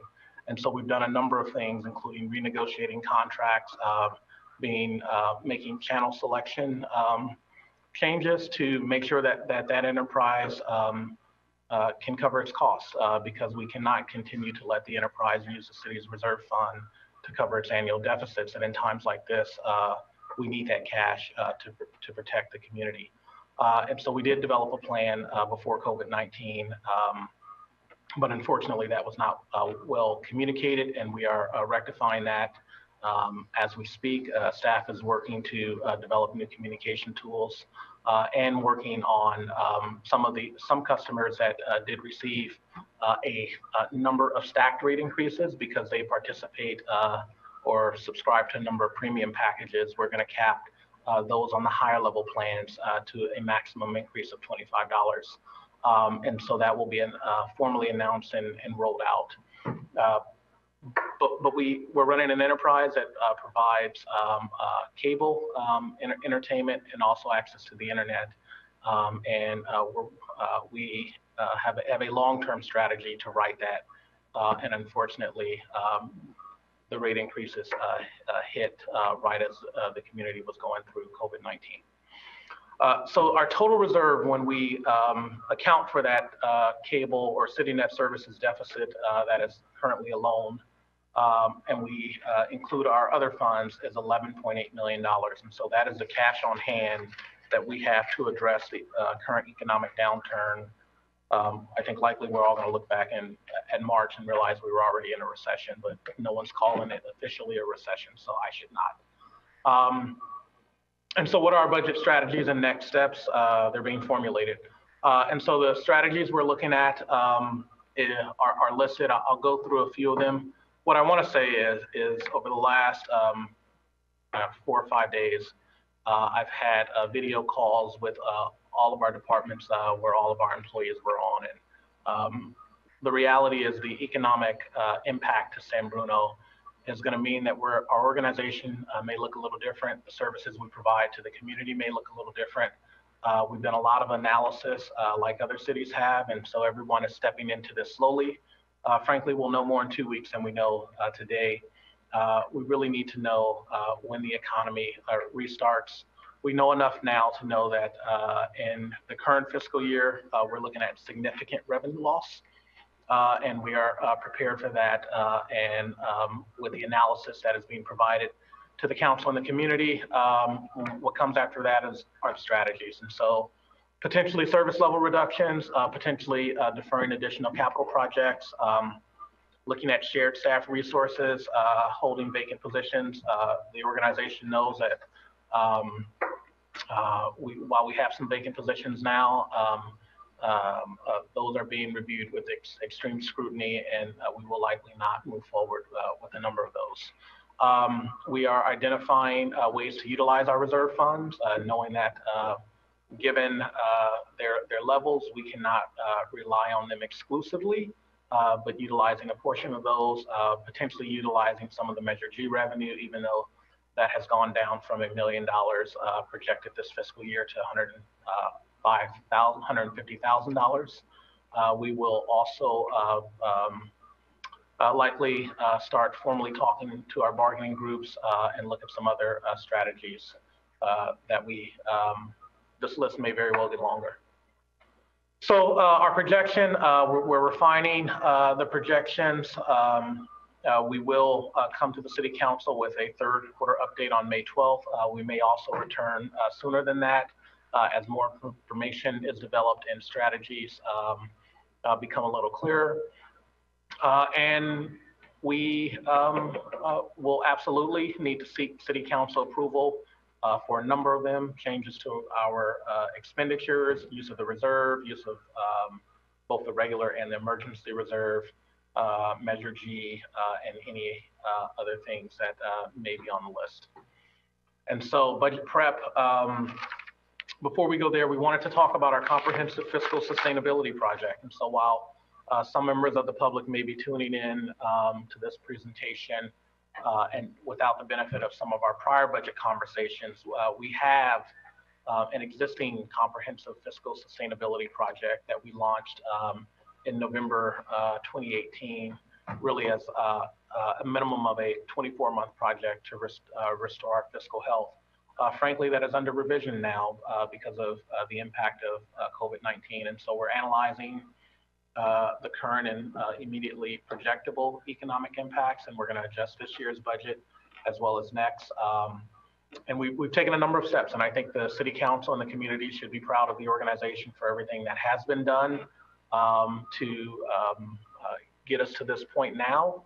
But we have to adjust on the fly, retool the project, and deal with what has been placed before us. And so a little bit of this has been touched on, but by the Finance Director, Measure G, that took effect on April. We have a fee study project that the study session for that has been delayed, but we'll come back to the City Council. And then we are also, as the community and the council knows, exploring additional revenue sources. We had prior direction from the City Council to look into a potential increase in our hotel room tax, also called the transient occupancy tax. And from our budget conversations last fiscal year, we know that our stormwater fund has some significant funding challenge, and we've been looking at ways to prop that up. This is our budget calendar. We launched internally with our city departments on May 21st. This has sort of truncated a lot of work happened in February and March. But right now, we are scheduling our City Council priorities and strategic initiatives meeting that was planned for March, but was delayed due to our response to COVID-19. And so I think based on the responses, we're looking at next Tuesday, April 21st, not the 24th. And then we have a number of conversations and meetings in April, late April, May, and June, in order as we step toward the City Council's adoption of the budget in time for July 1 of next fiscal year.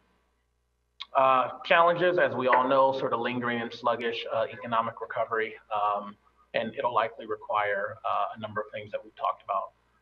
Next steps, we're going to continue to collaborate with our county officials as we all respond to COVID-19 and the long-term recovery plan. The long-term plan to step out of the shelter-in-place is actively being put together, and a number of people here at the City of San Bruno are working on that and thinking locally. We'll continue to modify what's called our COOP, our continuity of operation.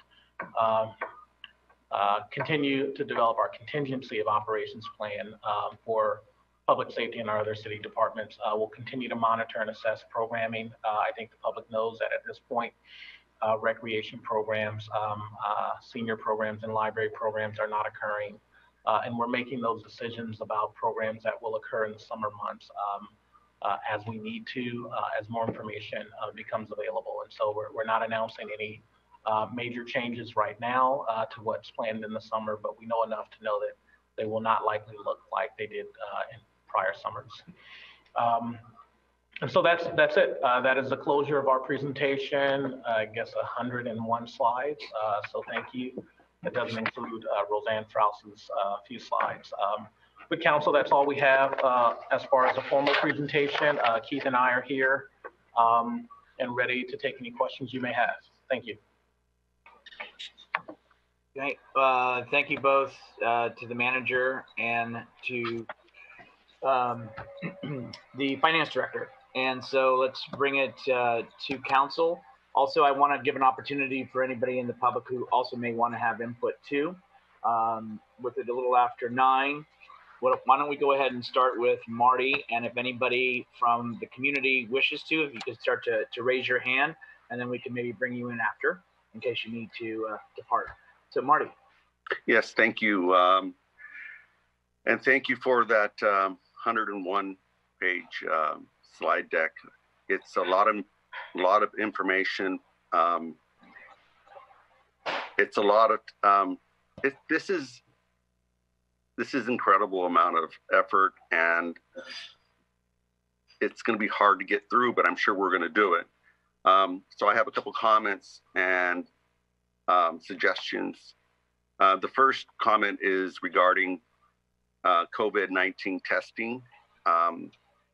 I, along with the mayor and our other council members, are on these countywide calls. They're at 3 times a week, and we repeatedly hear that we need more testing. Well, San Bruno doesn't test. That's the county is taking the lead on that. And it's gotten to a point where, because of lack of personnel, lack of PPE, lack of test kits, that it's not moving as fast as we all would like it to across the county and across the state, to the point where the governor is trying to figure it out as well. So I wanted to address that because so many people are talking about the need for testing. My question now is regarding the homeless.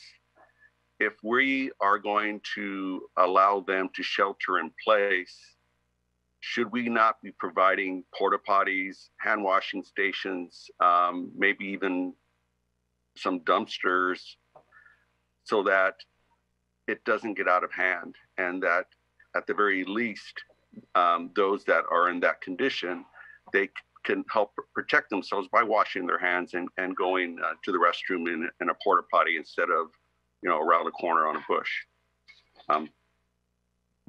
Mr. Mayor, do you want me to continue on? I have 2 more, or should we wait for the answers? Or no, go ahead, Marty. Okay, that's good. And so, because whatever the answer comes back, some of us may want to piggyback on some of the things. Got it. Great. The other thing is we're either myself and on social media, we're seeing people that are not practicing safe social distancing. So what is the appropriate thing that somebody should do if they go by and see a bunch of kids playing at a ball field? I saw it the other day where the kids, like kids do, you jump a fence if it's locked, right? So is there a number? Is it the police dispatch? It's definitely not 911. What additional efforts are we doing to try to help advise our residents of that and to actually enforce it? And then my recommendation regarding getting the information to our business owners is if we could put together a video, the video that have the production of the videos that have been going out are excellent. And it's something that we could refer people to a YouTube channel that has that information, so that all of that could be repeated and stop and record or stop and replayed for people to understand better, and also to have it in other languages that you could just have the information dubbed on top of that. So those are my comments. Thank you very much for that presentation. It was a lot to take, and this is a little overwhelming, but I'm sure we're going to get through it. So thank you. Sure. Ron? Sure. Yeah, we are in unprecedented times. I think to step through your questions, as far as the suggestions on ways to provide additional information to the community and the business community, our PIL team, I know is watching and has noted that, and we'll take that back. In regard to enforcement, enforcement is a tough thing, right? To enforce means to bring people in close contact with another person or many other people. And what we are trying to do and everything that we are doing is to disassociate ourselves and not to put our employees at risk to provide enforcement. I think if we want to step back globally, everything we are doing is on education and voluntary enforcement, or voluntary compliance. And I think countywide, citywide, people are remarkably complying for their own safety and for the safety of other individuals. I think that we have a number of unique instances, businesses that were operating and specific contact was made to them. And to educate them on the order. We do not have the resources for people to call 911 every time they see a group of kids at the park. I think our best resource to have conformance is for everyone to take responsibility for themselves and their families, and everyone to articulate that to people they love. I think nationally we have seen that sometimes younger people are not believing the statistics. And so we have to do everything we can to continue to communicate that. And when our officers that are out see people, they do remind them of the order, but to tell the public to call 911 when you see people gathering together, we don't know if they're in the same household. And so we've had a number of calls like that, frankly, already, where people see a number of people walking together at the park. And so we don't want to encourage people to call 911 when they see a group of people together because they very well may be in the same household. I think we have to continue to remind people that we're doing this for our own safety and the safety of others. And we know that people are dying and people are asymptomatic, and that's a reality. In regard to homeless and sheltering in place, I should probably clarify that we are not going to simply allow homeless encampments to be and have the negative quality of life impacts. We have stepped up our cleaning of them, and we will address any issues of criminality, and if anything gets to the point where there needs to be a forced eviction. However, the CDC guidance and the guidance from the county is to not move people because it's not in the interest of public health. And so we are complying with that like other jurisdictions within our county and across the Bay Area. And other parts of the country, because the CDC is a federal organization and they do have guidance to all municipalities. In regards to providing additional support to homeless encampments, all of those items that you mentioned are being looked into. There are triggers for doing that comes with a financial cost. But we are looking at all of that. Just one more thing, Mr. Mayor. I do want to thank our city manager for acknowledging the CityNet services information. I think that's really important to that. It's a fresh air to be able to take responsibility, and we're going to fix that. So I wanted to thank you for that. That's it. Thank you, Marty. And Melissa, do we have anybody so far? Just not know. Okay. Just want to follow up just something on, if it's okay, then because I don't see any of their hands up right this second. Then we'll go to Laura. Is on the testing. That is something that was, has been brought up, like you said. And I had reached out to Jackie Spears' office last week just to check into other elements because somebody said, Hayward does have a facility. It's ran through the county, just like ours is ran through the county or with the fairgrounds. It is free, but you are still screened. So you have to have the temperature. You have to answer the questions. You have to be in a risk category.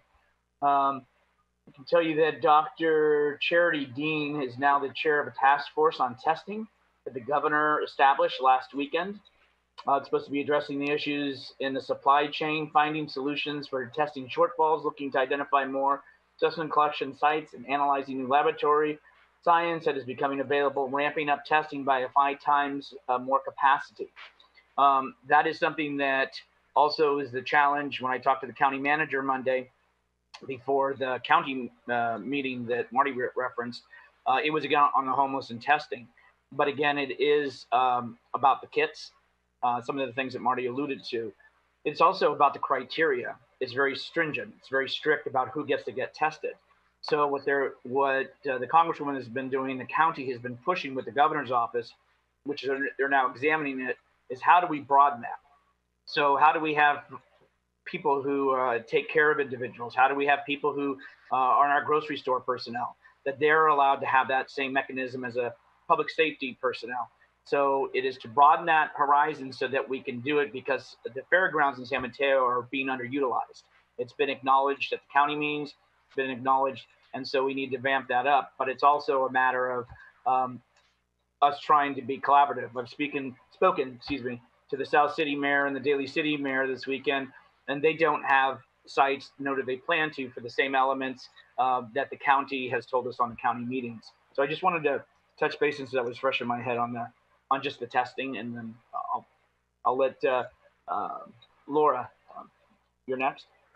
Mayor Medina, I did want to clarify, we do have one member of the public with their hand raised, but we also have Councilmember Davis, Vice Mayor Salazar, and Councilmember Mason's hand up too. You're unmuted now. What would you prefer, Laura? You want to go? I was going to just comment. I do have some comments, but I would really like to hear from the public first. Okay. Melissa, if you don't mind, colleagues, if you don't mind, it's one person, we'll allow them, please. Sure. It's either Stephen Seymour or Sandra Perez. I will allow them to talk and unmute them. Hey, this is Stephen Seymour. Hello. Yeah, Good evening. Hi. So I just wanted to follow up on, are you guys, can you hear me? Yes. Yes. Okay, good. Because I just got a weird screen. But I just want to follow up on what Marty brought up. While the guidance is not to move homeless camps, what Marty mentioned was, are there facilities or like the ability to put a hand wash or porta potty or something where these homeless camps are, so that we can reduce the risk to the general public and also to the people that are in the homeless camps. I can understand if they have said they don't want to seek a room in one of these hotels that we have, but over near 380, right off of El Camino, there's at least 4 or 5 people there, and they have a tent that probably took several days to erect. I'm sure that the people who live nearby have concerns. So that's something that City Manager Jovan did not respond to when Marty asked that. I would be interested in his response to that. And then also I'd like to mention, we've been walking our neighborhood just to get some exercise. And one thing I have noticed is there are many, many, many more people that are blocking the sidewalks and even parked on the sidewalks. And you can look right to the street and see that there are either spaces to block the driveways so that they're not blocking the sidewalks, or to actually park on the street. Yet people have decided not to use that now. And I think it's because they know that they're not going to be cited. So I realize that the city's taken a stance that they don't want to cite people because people may have lost their income. But on the other hand, we have people, I believe, who are abusing the system right now, and it's making it difficult for those of us who are walking. This past weekend, and we sent a video to you all, my wife and I witnessed a lady with a stroller who had to walk into the street with 2 children in the stroller because there was somebody. And Mayor Medina, thank you very much for going out there. It's been cleared up. But I do think that that's something that our police department could probably be doing a better job of facilitating, because I believe that people are taking advantage of it right now. Thank you very much. I appreciate the time. Thank you for your comments. Laura, you are up next.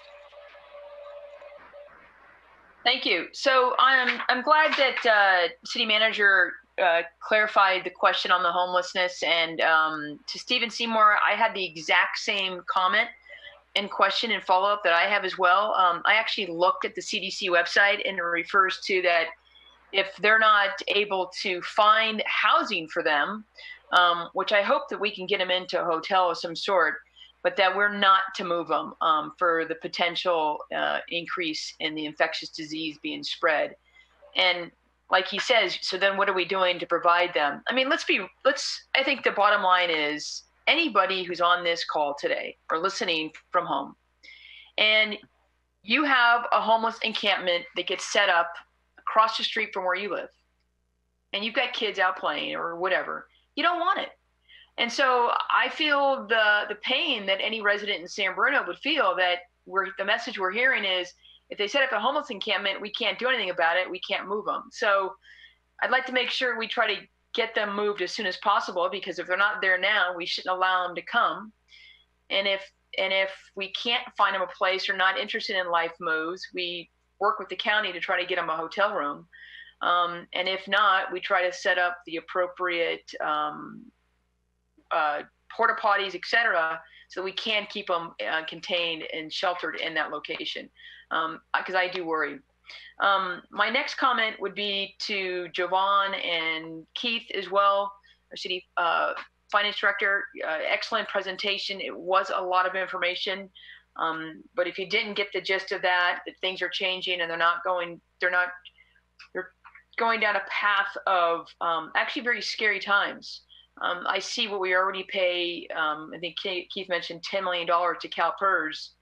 And when they don't receive a 7% return on investment, and that number becomes a negative number, we'll be paying an increase in CalPERS for years to come. And the city will be struggling to balance our budget year after year after year. So unfortunately, I know as the rest of the council members, we will start to see some serious cuts, furloughs, which are already happening, cutbacks to times back prior to 2008. It's not moving in a good direction. My other comment is that I want to remind residents that we still can fine. And I know that we have this soft approach that basically says we're notifying them, we're letting them know, we're moving them along, but people are getting fined. There's been a lot of commentary in the last few days about people out of the county going into an area. Oh, I'm going grocery shopping, but I live in this county, are getting fined up to $1,000. We know about the college kids at Santa Cruz that were fined in Santa Cruz for heading out to the beach. So, San Mateo County, along with the other 6 counties, did institute that you can fine. I hope that our own residents and people coming into San Bruno can, be responsible citizens and not gather and move on and only come in for essential needs. I really hope to push, because that is something that keeps all of us safe and healthy. And then my final comment is, how do we balance a budget going forward? And I guess I just want to leave it at that we need to think differently. We need to think about ways we were doing things and figure out how we can cut back, how we could, offer services we were offering before that maybe are no longer essential. How do we live within our means? And I want to also thank City Manager for commenting on the CityNet services. My phone was blowing up this week. It was very frustrating to hear them share their concerns and frustrations. And so we've got to do better. Thank you.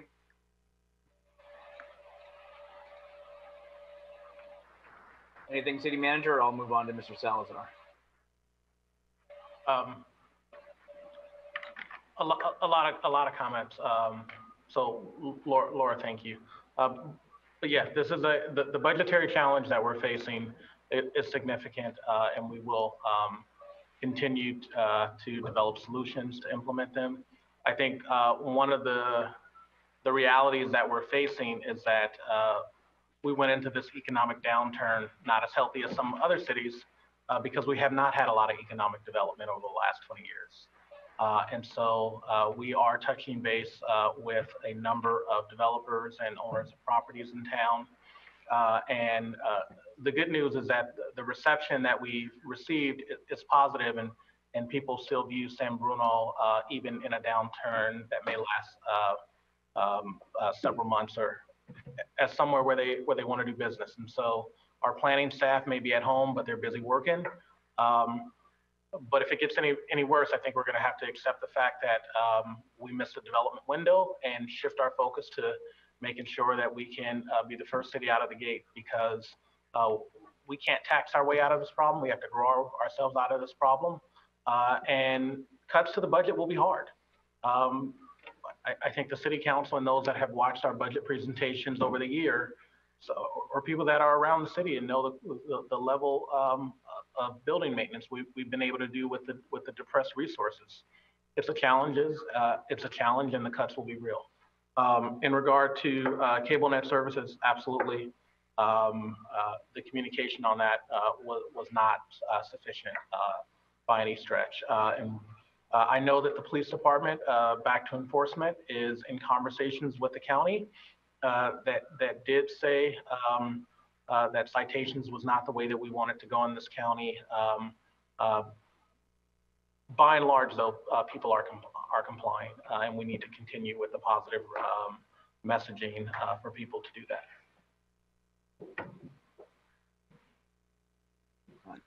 Mr. Salazar.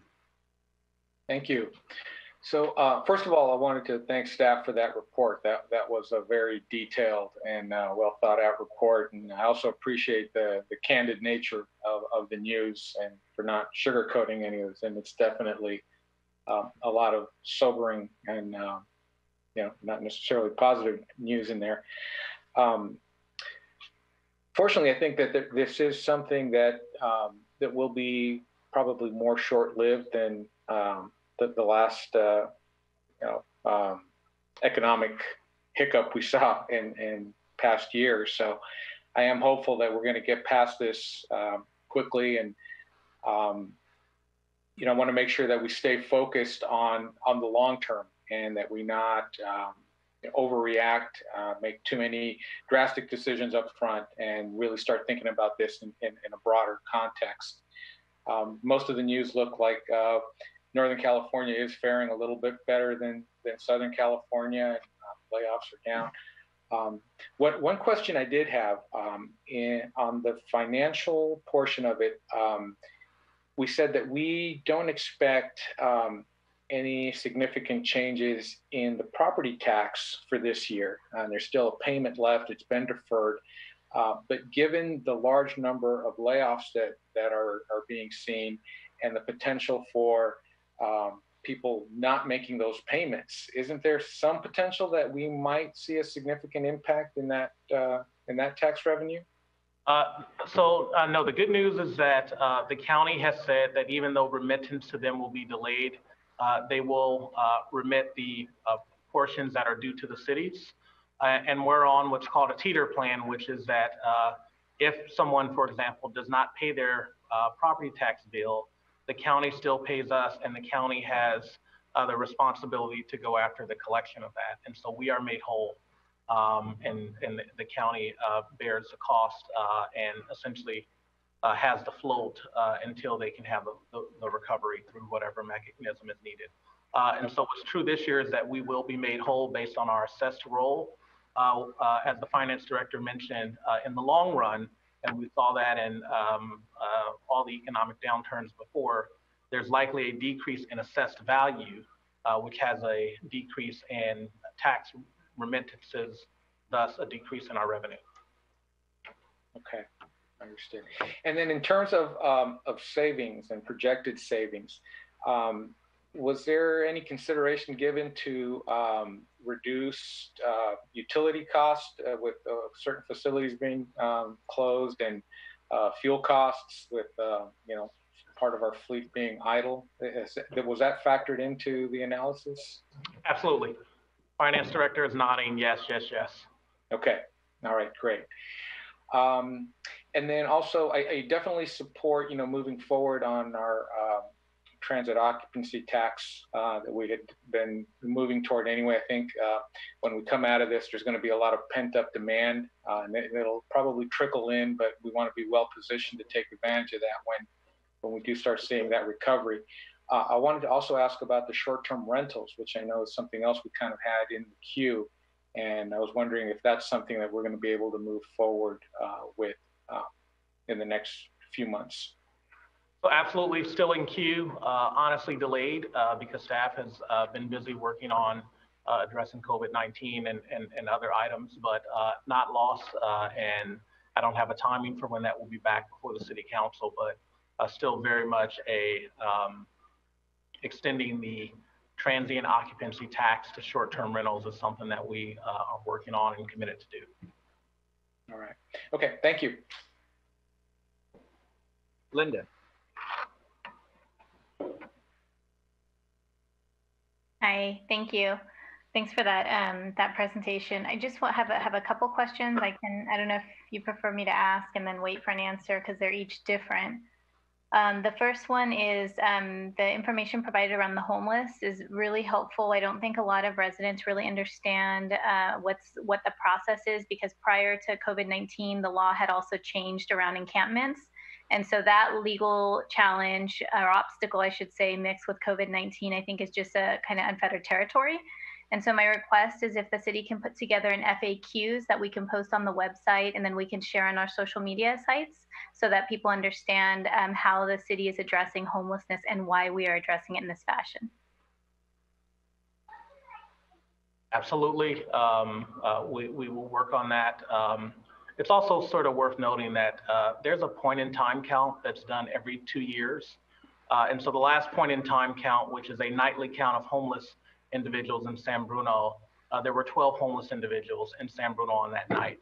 And while that number fluctuates, it's not really off from what we see on a day-to-day basis and what Life Moves, our homeless outreach coordinator, sees.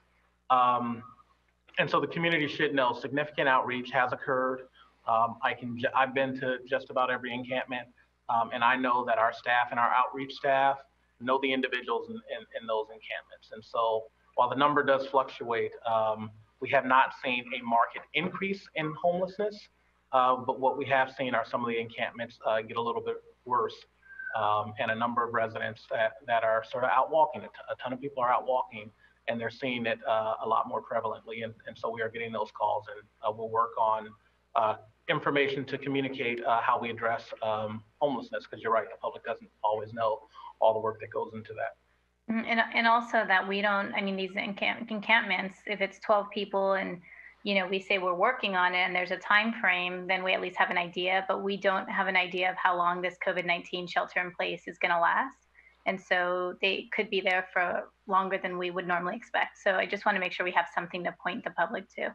Absolutely. And what the public should also know and will communicate is that even when there was a removal of an encampment, that doesn't mean that the person accepted the services and left San Bruno. They may have very well moved 2 blocks away. Right.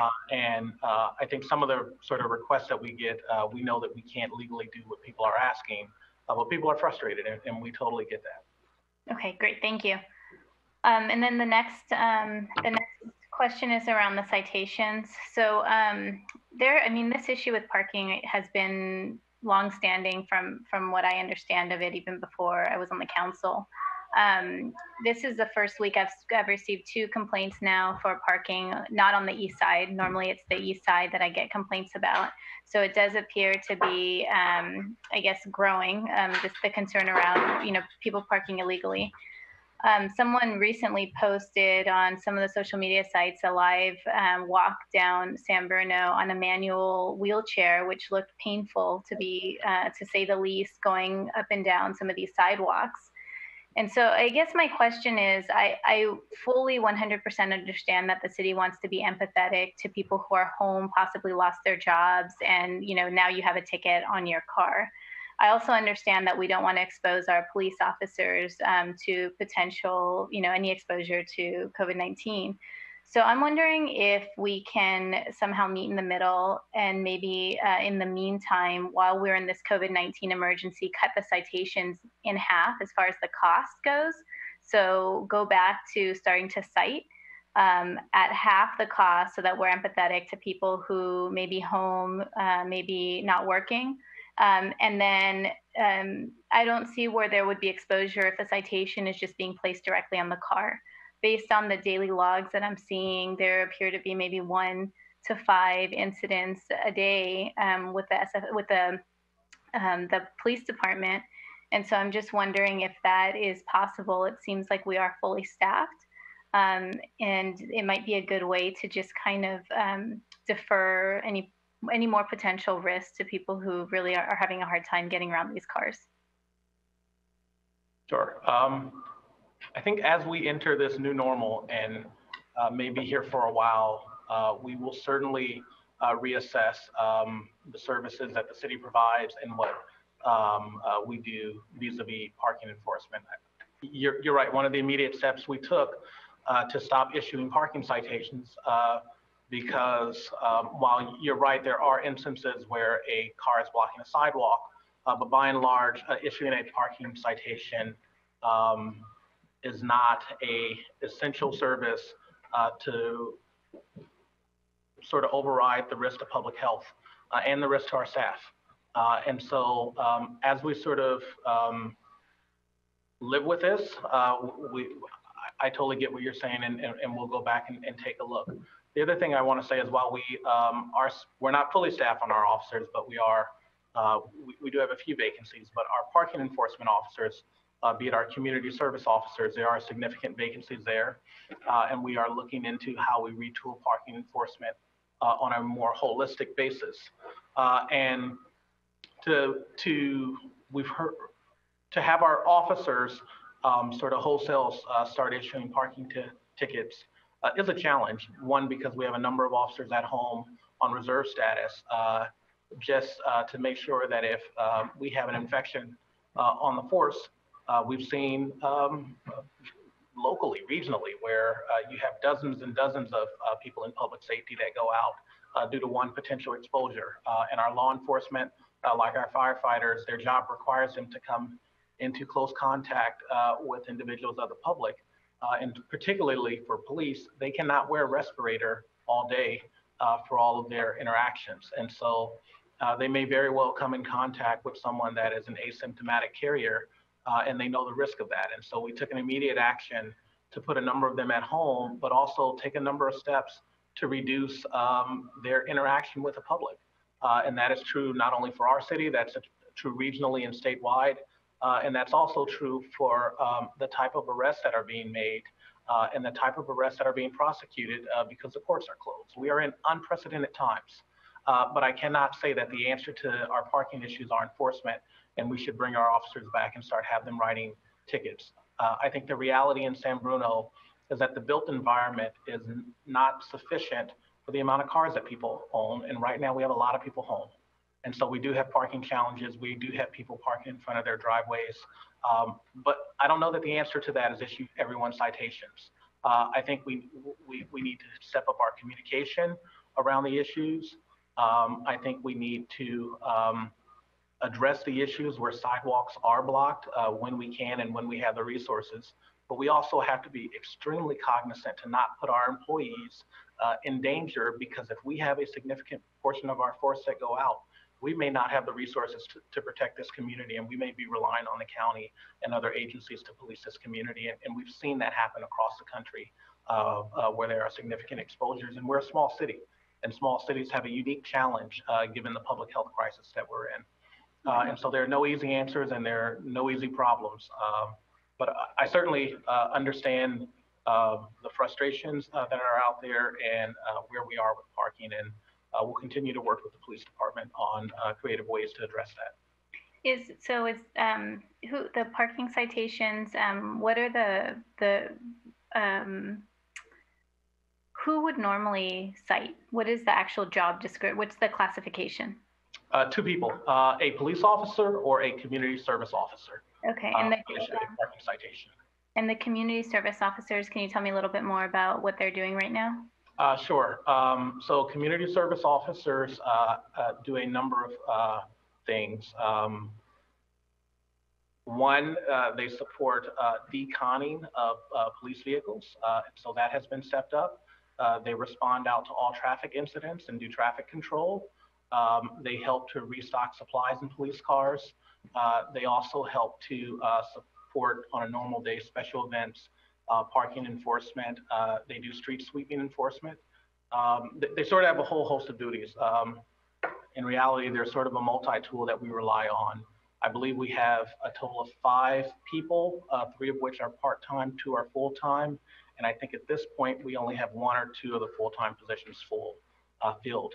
But their only duty is not parking enforcement, which is one of the reasons why the new police chief has a task to take a holistic look at how we do parking enforcement and see if there are other ways. And I know at prior council meetings, we've had people talk about other ways that other cities locally are doing parking enforcement. And we're looking into those. And I agree that sort of changing how we do parking enforcement is needed. And parking is a significant issue in San Bruno, COVID-19 or not. Our challenge is the built environment and the number of cars that people own. And frankly, with the economics of the region, we often have more people living in the houses that they were built for. And we have we have parking challenges, no two ways about it. And they're greater now that more people are at home.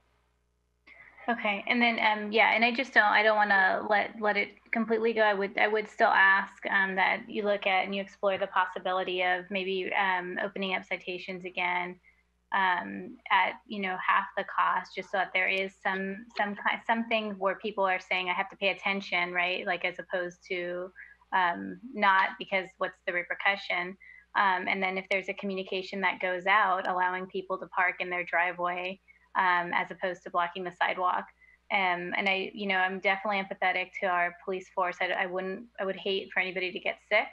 I just also want to make sure that we are balancing the needs of residents who live in these pre-World War II homes that are, very many of them are tiny. And if you have a wheelchair, you want to get out and get some fresh air.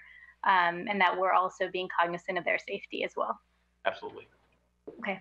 The next question I had, just echoing what Councilmember Salazar said, is I also support continuing to move forward with the short-term rentals. So I'll be waiting for that.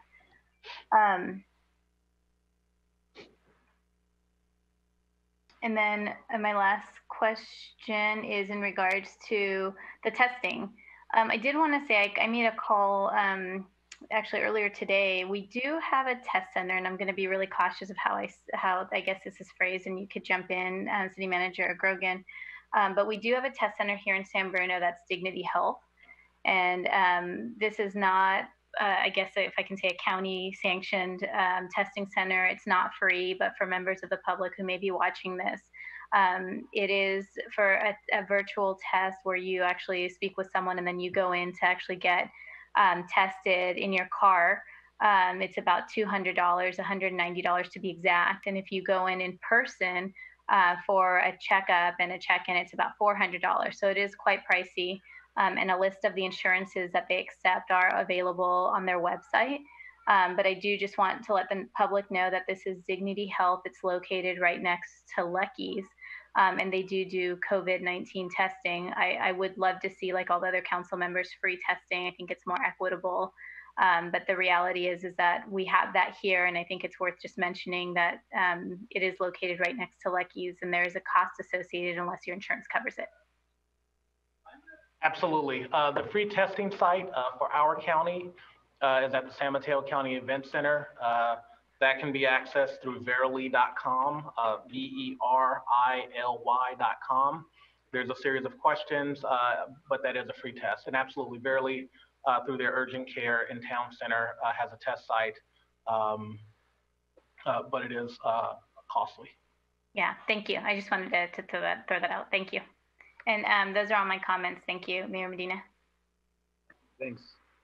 Thank you. And then also, just to add to the testing site at the fairgrounds, the county has equipped 3 vans that you can go through the county. They will come and pick you up at your home. They will then bring you to the test site. They will bring you back after you've been tested. This is a service that they were trying to figure out how to step up folks that are meeting the criteria to be tested. So these are 3 vans that are equipped and they're sealed so that the folks that are driving it are sealed from the back portion of it. So these are 3 vans that are available. And now, again, you can call the county and they will pick you up, bring you there, and offer that free service. So as Councilmember Mason said, it is costly over there, but that county is what is offering that there. And now there is free transportation as well. So I wanted to say that. And on the homeless too, I think we're, I had received a call from a very nice lady who's doing some walking, and she was saying that she had empathy, so she didn't want to say anything about the homeless per se, but could the garbage be picked up? Could more of that be kept tidy? In talking to the county manager on Monday too, as we know, some of the colleagues that are on the call, in Burlingame, they do have hotel rooms, and they're looking to get more hotel rooms so that they can get those folks that are necessary but sheltered, so they don't interact in essence in case somebody is a carrier and unaware of it. But as we all know, and we've been talking about, they have to be willing and they have to want to. So it is challenging. Linda talked about having some communication, because if you talk about under the 380, that's the state. You call the state, they're not going out. So everybody is kind of taking that same premise, which is through the county and CDC. So it is challenging, and I think people are seeing probably more of it. And then talking to a couple of the mayors, you know, it is more prevalent. So that is a concern. And then Marty had brought up about the social distance, and he was mentioning about young people, and I saw two gentlemen that I'm going to say are maybe just a little older than I, walking side by side, neighbors, not having the appropriate distance. And I just stopped the car since I knew them and let them know. But even at various ages, I think some of us folks are not taking it as serious as it should be. It's an inconvenience. It doesn't make it easy to do what you want to do, but at the same time, what you bring back home could really have a huge effect to many people. So I think that's important. I do also want to say to the city manager, in regards to the city net services, I appreciate when you said the candor and bringing that up. You know, everything can be better always. We can improve, and moving forward, we need to. I think with the challenging times that we're having, it was a very big shock to the community. And we're trying to understand as to why would this community staff impose that. I know it had been worked on, what have you, but I think it's important when these roll out, we just need to do a better job. And I think I wanted to mention too, on Mondays, this is the second Monday I've had it, where we have Region 2, which were considered the coastal region within the state. And there are 14 counties that are on the line of the mayors, the managers, and the county administrators who actually will update. And again, if you're asking a question, it has to be on a regional basis. It can't be specifically for your community. But in hearing some of the overall statewide information, hearing from some of the other communities, one thing again that I'll always say is it's challenging times. It's not going to get better soon. We will get through it, but to hear from the other counties that they are feeling suffering, trying to balance resources, etc. It is still, you know, it's very much through this country, through this community, through this county. And so I appreciate everybody's patience, because it has not been easy. I know that you're bringing back, city manager, next month on about the shortfall options, on what we're going to do to make sure we balance the budget, which we are required to. We don't have a choice but to, by the end of June. Is there anything else, city manager or finance director, you want to discuss or bring up? No, I just want to thank the city council for all of your leadership and thank the staff.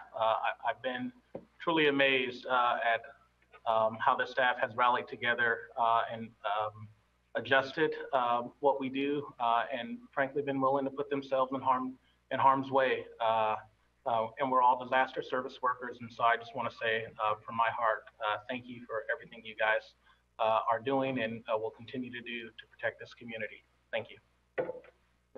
Thank you. If there's nothing else on this topic agenda, let me ask my colleagues, do you need a few minute break, or do we want to move into item 7? I'm good. I'd like to see us move forward. Marty, I got a nod from Marty. Yeah, nod from Marty. Sure, forward. Yes, forward. Thank you. Just wanted to make sure we were good to go. Okay,